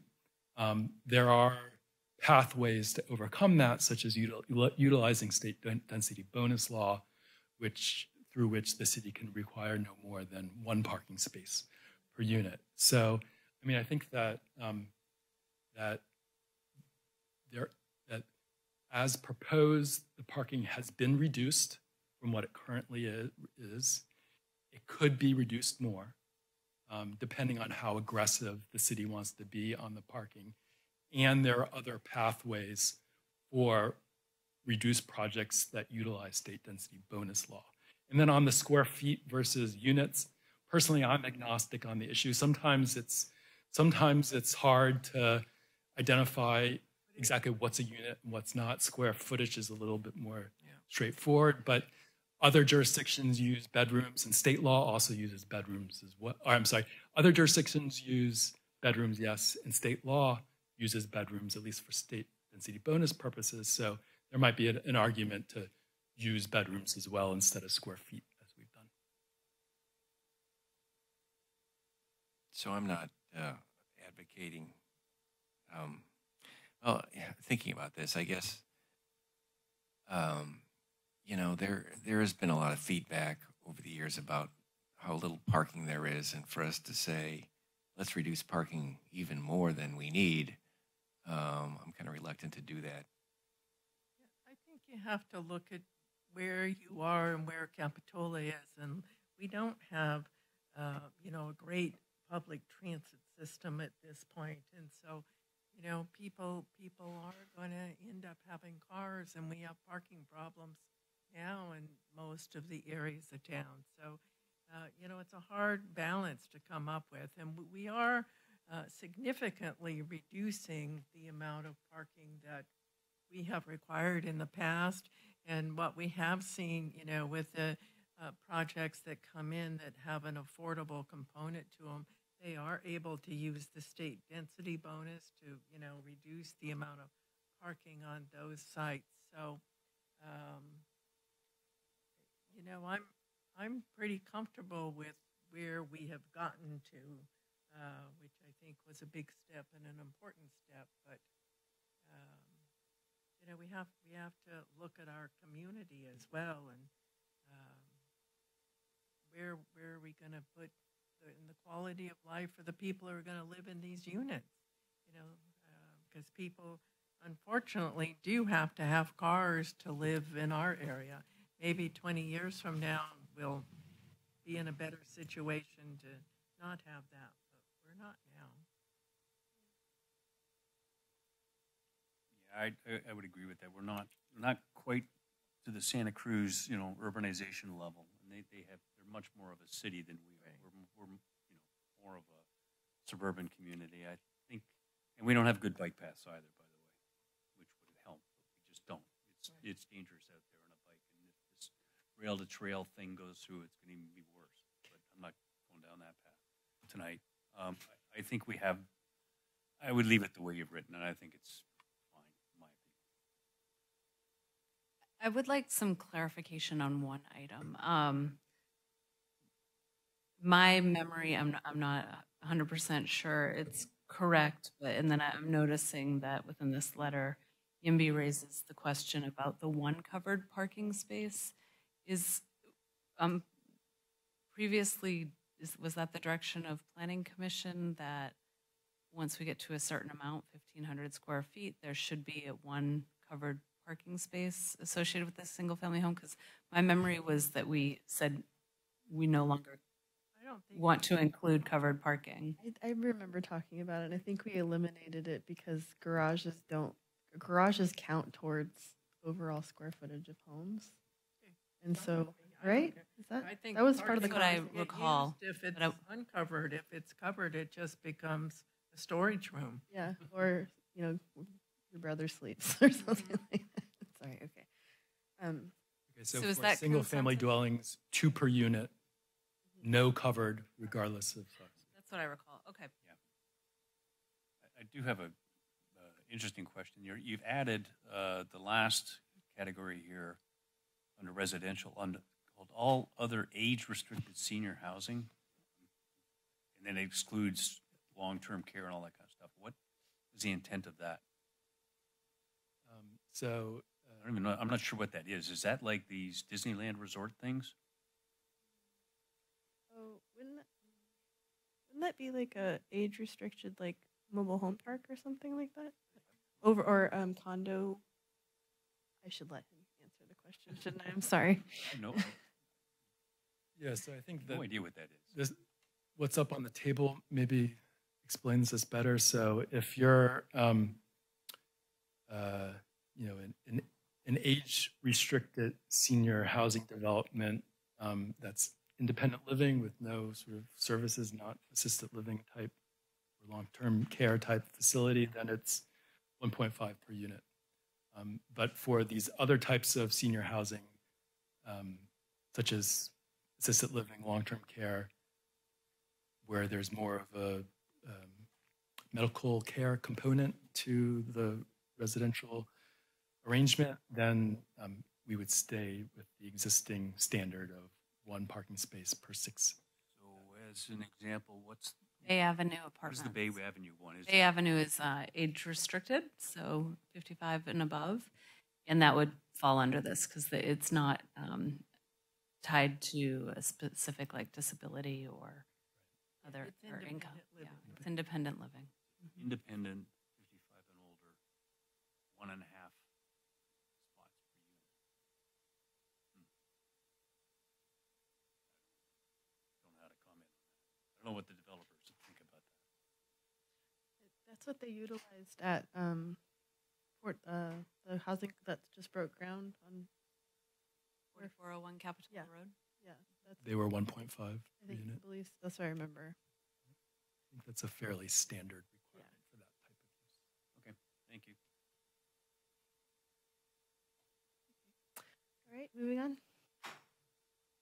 Okay, so I have a presentation that kind of provides a definition of all these different types of special needs housing with some information on the amendments to the zoning code as required by state law for these types of housing.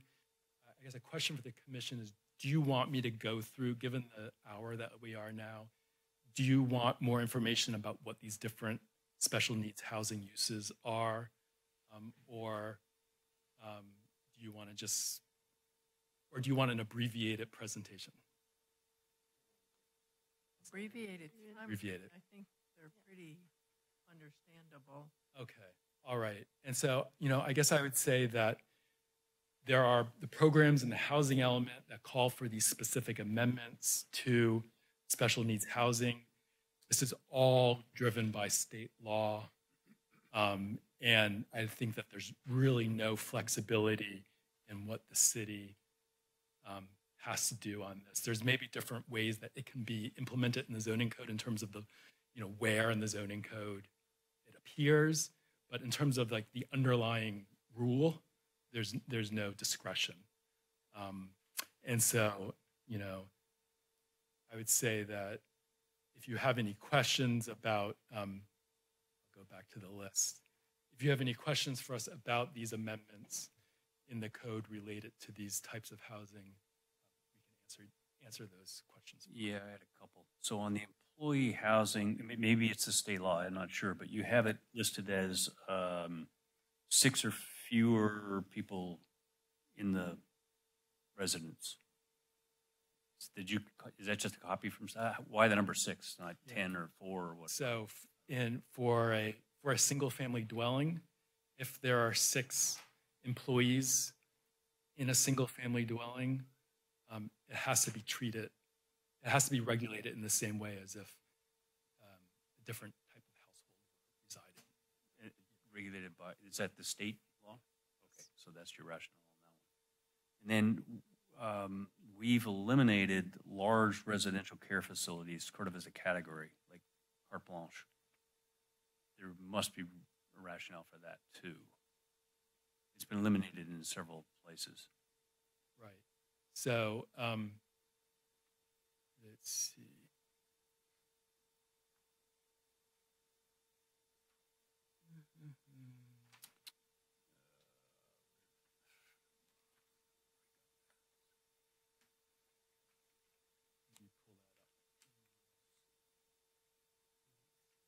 So large residential care facilities are regulated by state law now, right?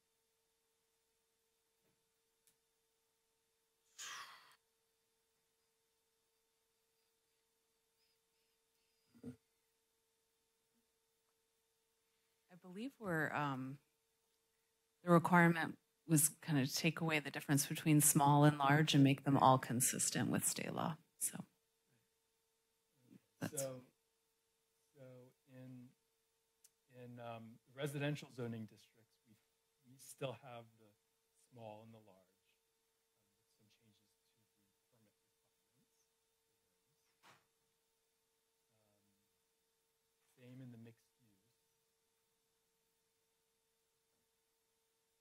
think maybe, Commissioner Esty, what you're referring to is the removal of the section with the standards for large residential care facilities? Yeah, that's it. Okay. Yeah, Right. great. So that has been removed, and so it's section 1796.080 in the zoning code. I'm actually not sure what page of the packet is. And most of those standards are simply references to other standards within the code that it must comply with. So there's really no need to keep those. There's also a statement that it has to have a license. And that's something that's not regulated by the city, that's the state that handles the license. So I think we found that these existing large residential care facilities were not really necessary, didn't really have any continued utility for the city, and therefore could just be eliminated. Yeah, okay, that makes perfect sense. Thank you. So, however, then in the glossary, you still reference it under residential care facility, large and small. Yeah, there's still different uses. It's just that the large residential care facilities no longer have these standards that are specific to them.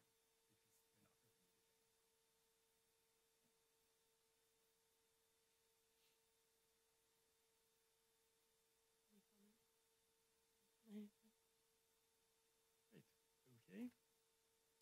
All right. And so we also wanted to make sure that if planning commissioners have any other comments about the preliminary draft zoning code amendments beyond what we've already talked about, we want to make sure that we receive your comments tonight so that we can answer any questions or make changes to the amendments for when we bring them back to you. And now would be the time for you to share those with us. And Ben, can you clarify what the three remaining topics are so that we don't duplicate? One is right. Yeah. So also, we're going to talk about flat work. We're going to talk about retail cannabis establishments and office space restrictions in. So I think I can help you out on the flat work one. I was the one who brought that up because I have a concern about several of our neighborhoods that don't have any kind of storm drain systems in them. And we continue to add, impervious surface. We don't keep track of it because there's no permit or anything required. And I have learned from another jurisdiction that you don't want to require a permit for flat work, or you get yourself in a case where you have to report that to the state every year because there's a mandate for doing that, and you might even force the homeowner to have to do a stormwater management plan to put that in. So I would like to abandon the idea of having permits and standards for flat work, because I think it will just create a huge burden for the homeowner that we really don't want to create for them. Just as a matter of order, we finish what your table showed. I had some other questions about the table that you put in here, which you haven't gone through yet. I was just commenting on the slide that was up there. Before we get to new stuff, can we finish the old stuff? The list table. Yeah, so you have one with the list of.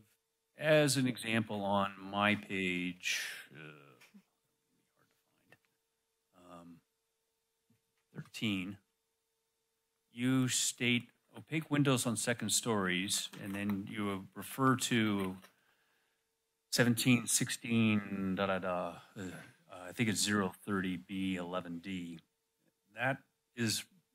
That's referring to, I guess we put a criteria in for decks to throw something opaque in there on a deck that's adjacent to an interior side yard. It does not talk about opaque windows on second stories or first stories looking at neighbors.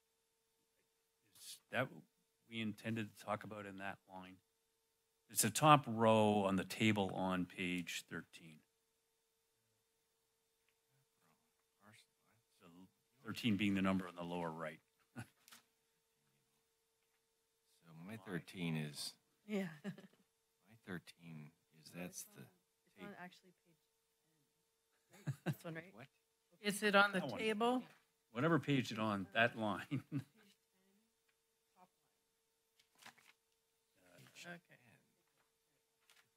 I don't have a top line. Oh, opaque windows, yeah.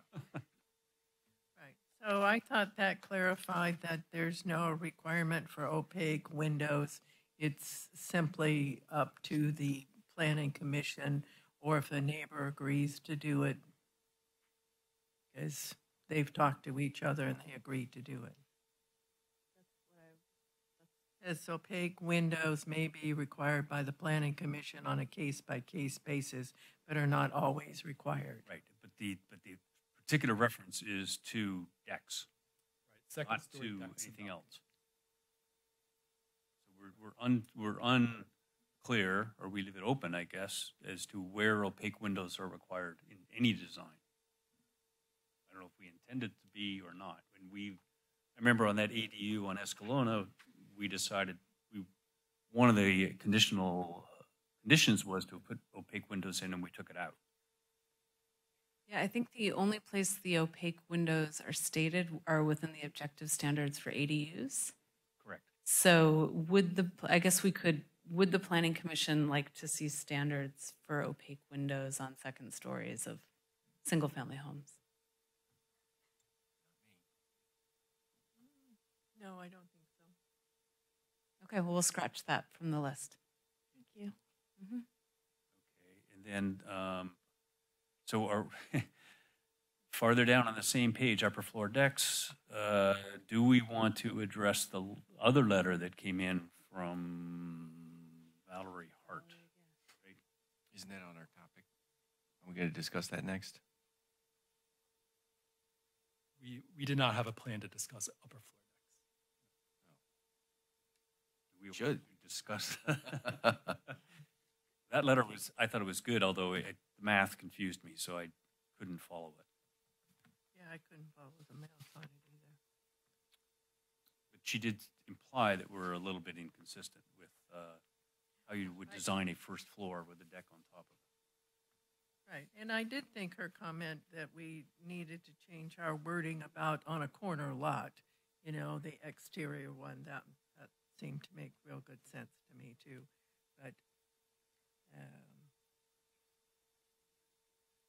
I don't know if we really want to talk about, I don't know if we're all prepared to talk about. We could bring that back. If there is specific items you're concerned about, though, with the decks, that would be helpful. I think the direction we got previously was that it was going to be a cumulative,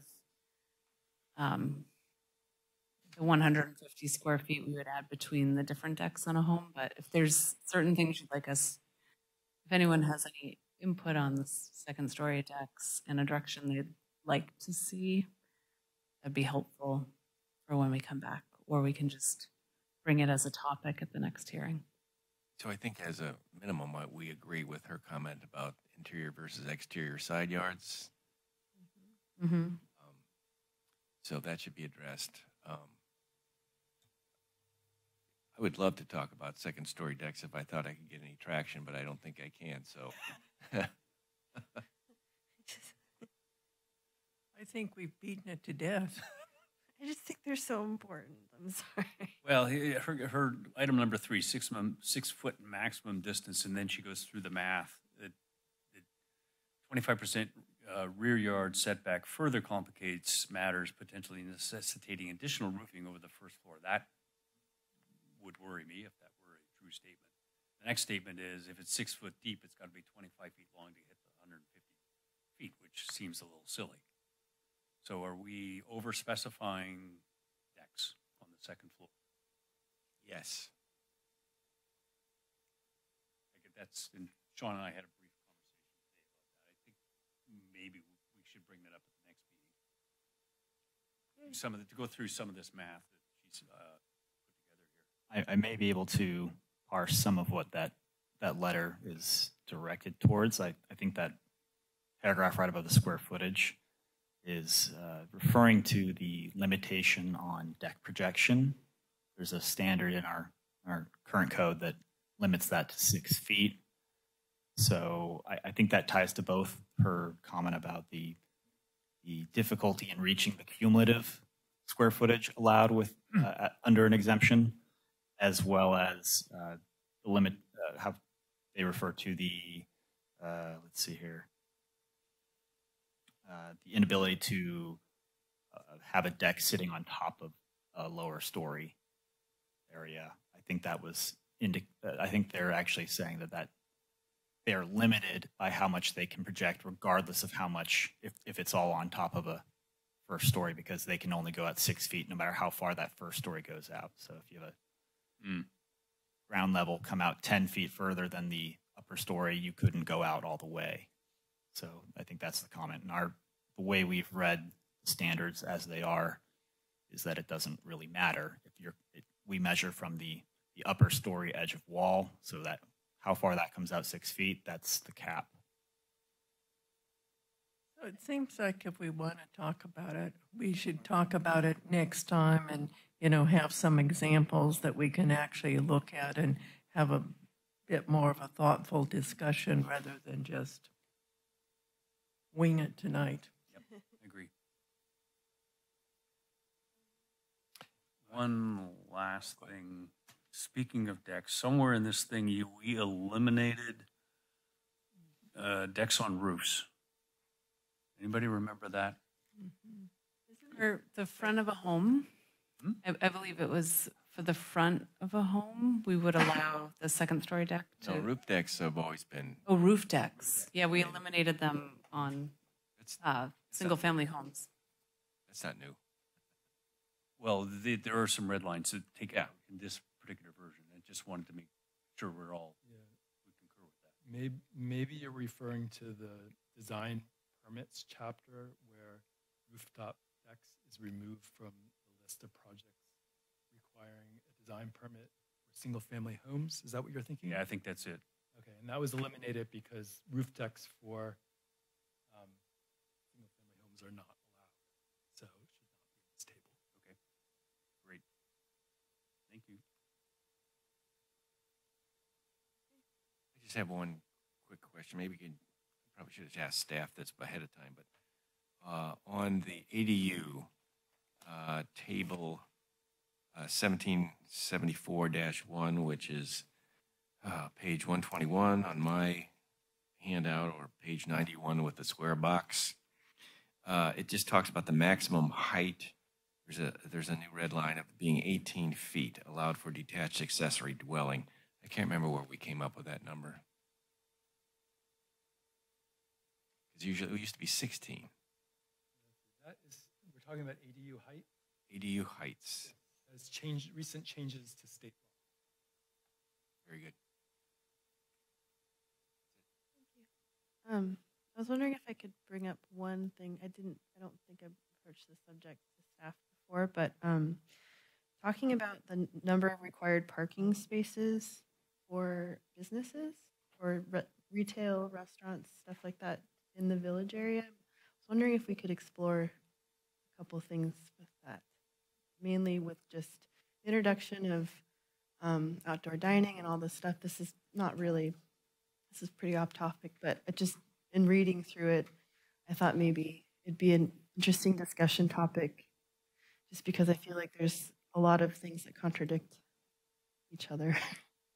And in the past, we want to do that as part of this and try and get this stay with our schedule. Yeah, no, definitely. I just was wondering if at some point we could ever incorporate that into a discussion, if we're talking about amendments. Sure. And is there a general I just was section? I feel with the introduction of new retail establishments, possibly, the little beer bar that went in down in the village, having strict requirements for the number of seats they're allowed based on parking. Just the relationship seemed obscure at this point. So I just wanted to explore. But if not, that's not a big deal. So a discussion on the village, but kind of after the housing element package has gone. Yes, of course. But been suggested we talk about different things. So it was a little off topic. Apologies. So if we were talking about different things, can I throw one in? So we had a comment here about a letter that came in with regards to the public access issues in the village, the signage, all the violations. I know you did a sweep just recently, and so you found a lot of violations. I know that having watched these meetings and the city council meetings for a long, long time, the main issue has always been pedestrian traffic. And so we actually changed our sign ordinance to make the signs very easy to walk around. So there's a consistent sign that we all use, and et cetera, et cetera. So my interest, I guess, would be to have a review of that based on this letter to see if we are in fact overreaching in some areas, like, you know, not allowed to hang clothes on a outside your house. I'm not sure where that came from. It would be nice just to have a quick review of what are the ordinances and if there's an opportunity to refine those. If nothing, I'd be actually interested to do that just with staff on the sidebar if that's appropriate. But if anybody else is interested, I'd like to go over that again. I would just recommend if that was going to happen, that maybe some of the BIA members be included in that. I mean, so that as we review it and then see how things have changed, you know, from a standpoint of business. So if we did go down that road, I'd want to make sure that it wasn't just decided at this level of input from the merchant. Right. And I think, you know, one of the things about a zoning ordinance is it's not written and done and never gets changed. And a lot of topics like these are ones that definitely should come up in the future. So there's sort of a constant review because standards and things do change. I mean, look at the Capitola Mall. It's certainly different than it was, you know, 15, 20 years ago. So I think that's good, but I do think, you know, at this point, we can't take on everything, or we're never going to get this zoning amendment done and adopted. It's like we're sort of on a path, and I'd like to see us finish that path. You know, as Commissioner Esty said, let's finish what we're doing now before we take on a bunch of new stuff. I agree with that. I just don't want to lose it as a topic eventually. So we start a new list. And I think we're starting a new list tonight for the 2025 zoning code update.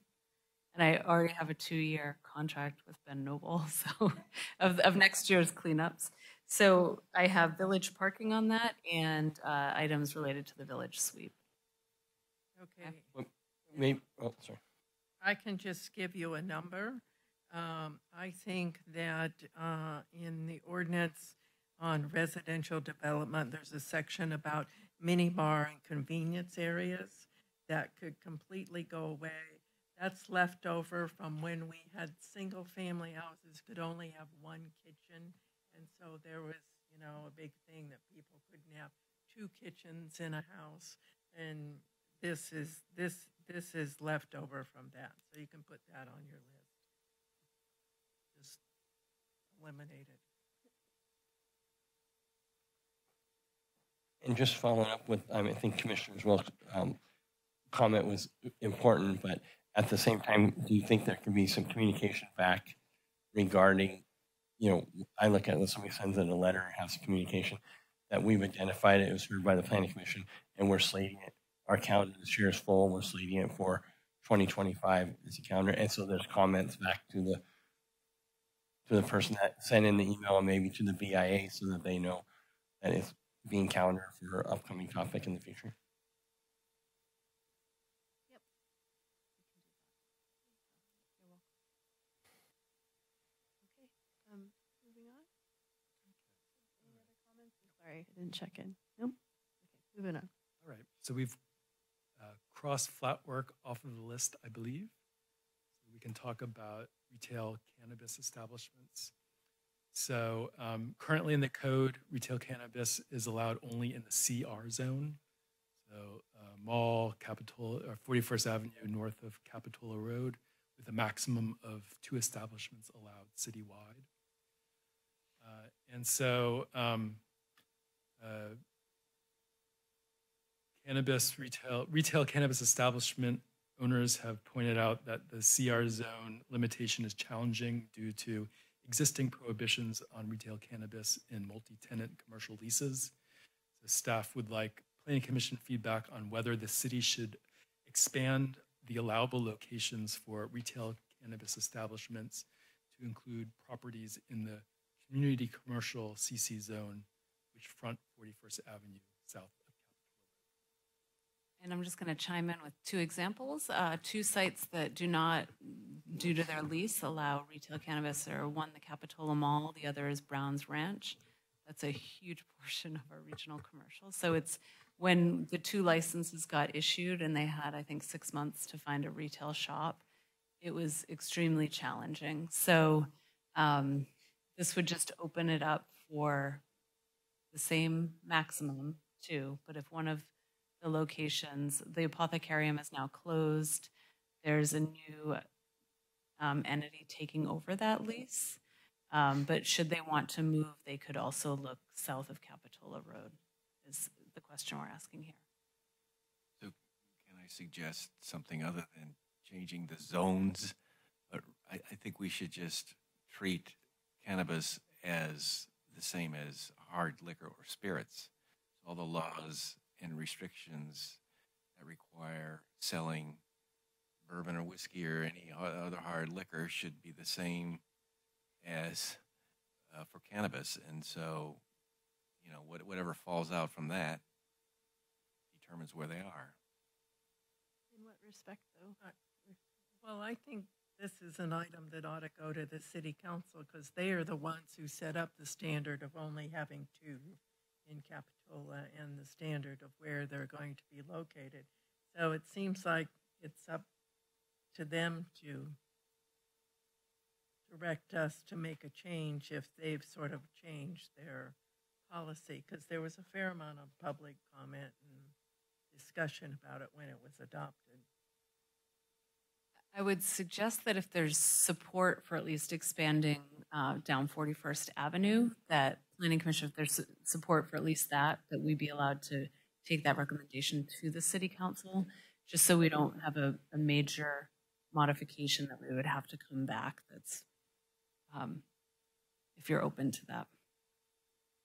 I do hear you. The City Council set up all the standards for this. We drafted new language in the code, and that is what it follows. This is just something that we've heard from the cannabis establishments of how challenging finding a location in Capitola has been. So I'm okay with expanding it down. Yeah, I don't have a problem. That's the easiest way to make this work. As long as they have to come with they have their application, they come in, they tell us what it's going to look like, and yeah. They would need a conditional use permit for any location. So that, yeah. No.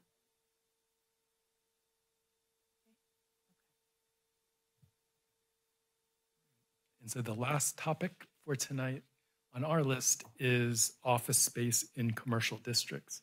And so I remember when the zoning code update was prepared and adopted in 2020, there was a lot of discussion about this, and where the city ultimately landed was to prohibit ground floor office in the CR zoning district, with the idea that existing ground floor commercial spaces need to be reserved for retail and personal services and similar sort of customer-oriented uses that will generate foot traffic.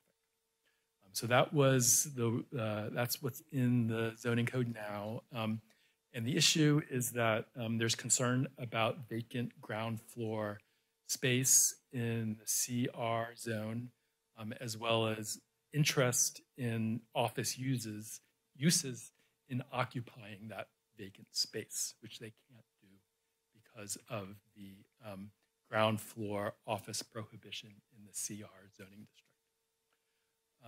And so staff's suggestion, and interested in Planning Commission feedback on, is to allow ground floor office in the CR in certain circumstances.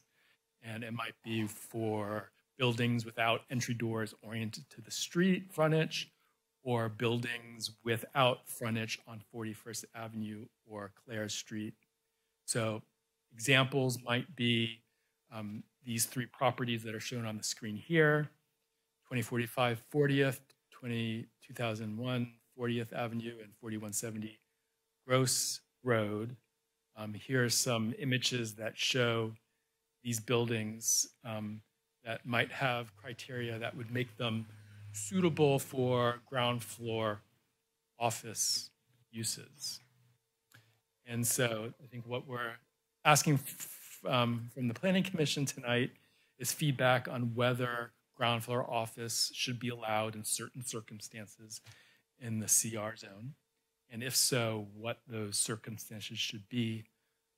Examples are buildings without entry doors oriented to the street, buildings without frontage on 41st Avenue or Clare Street, or other circumstances. Can you?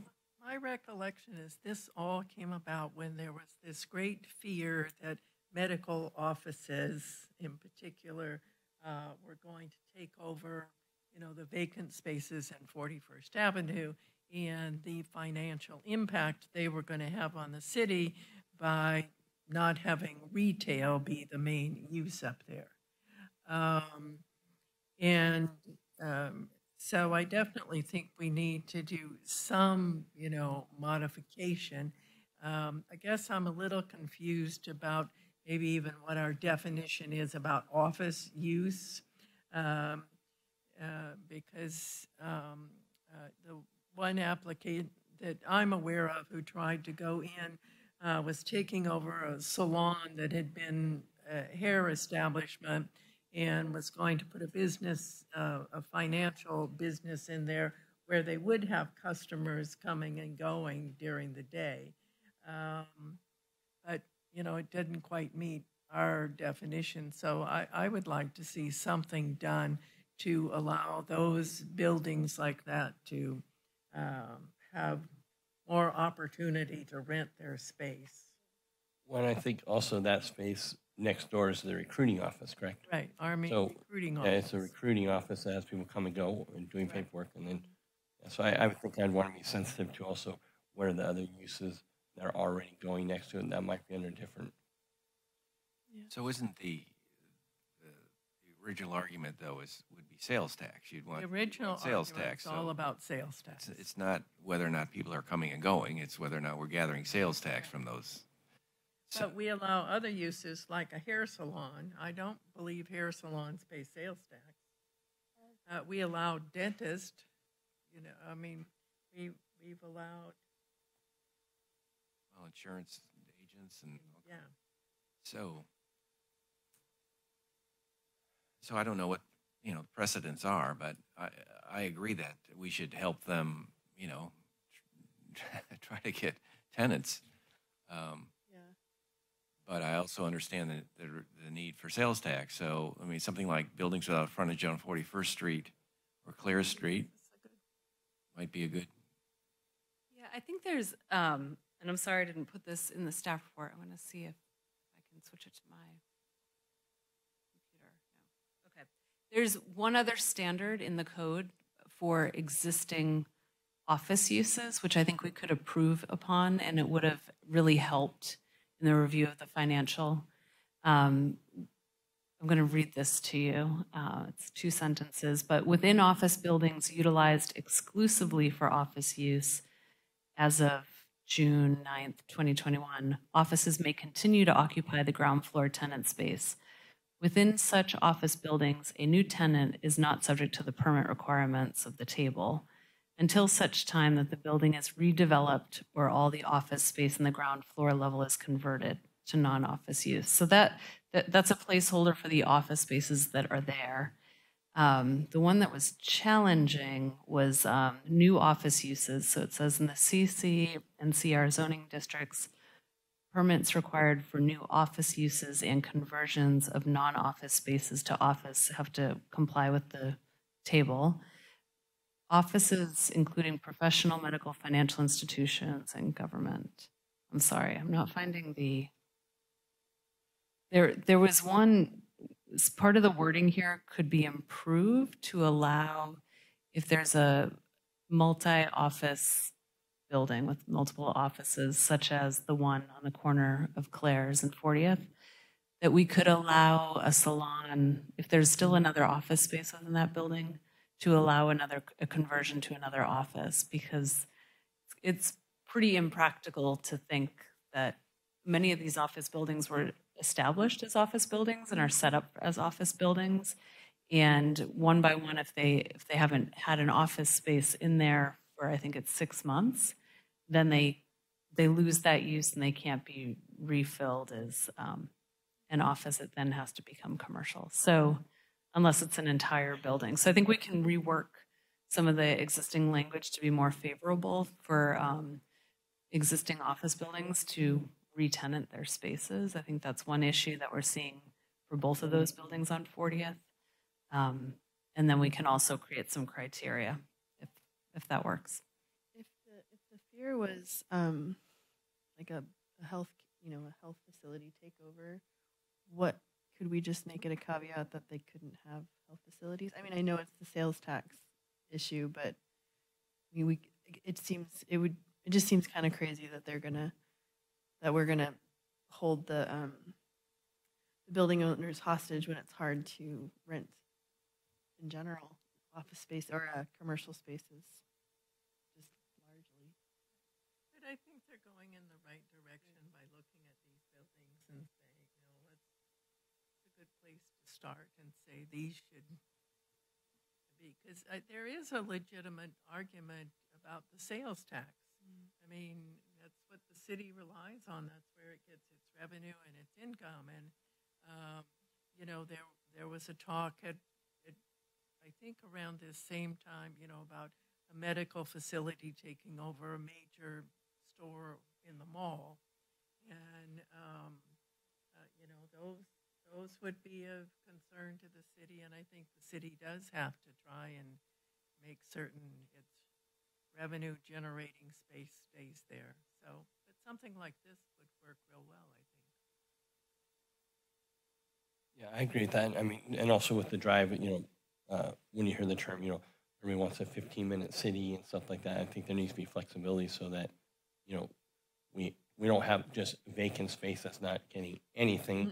If we could have an office building that stayed in Capitola and employed people and kept people off traffic and maybe use transit or use a bike, it would be good. So I like where you're going with that.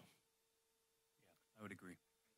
So your administrative changes to your wording, would that cover most of the complaints that you're getting?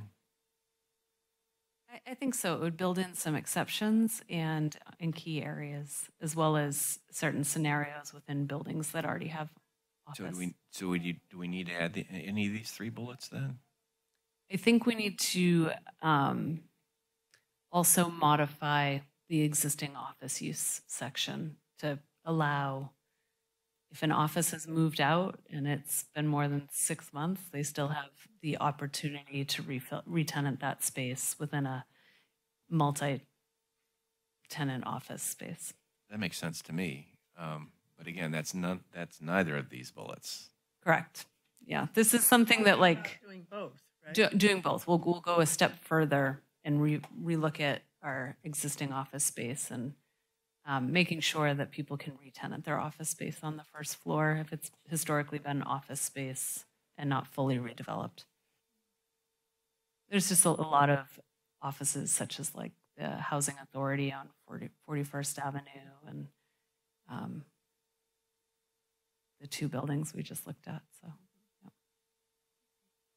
But trying to keep that prime commercial at the same time. Yep. Okay. Thank you. And we do have, I think, an informational item regarding accessory dwelling units. Provide that information. Yeah, so this is just 2 points. One thing, just to reiterate that ADU amendments are a part of this cleanup, largely like a lot of the other sections, to keep up with state legislation. There's a number of laws that actually go back, I think, even over a year ago that we are endeavoring to comply with.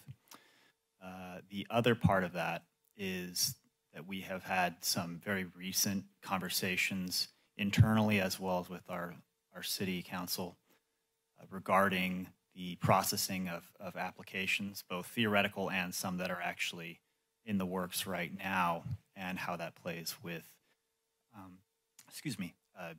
within the coastal zone.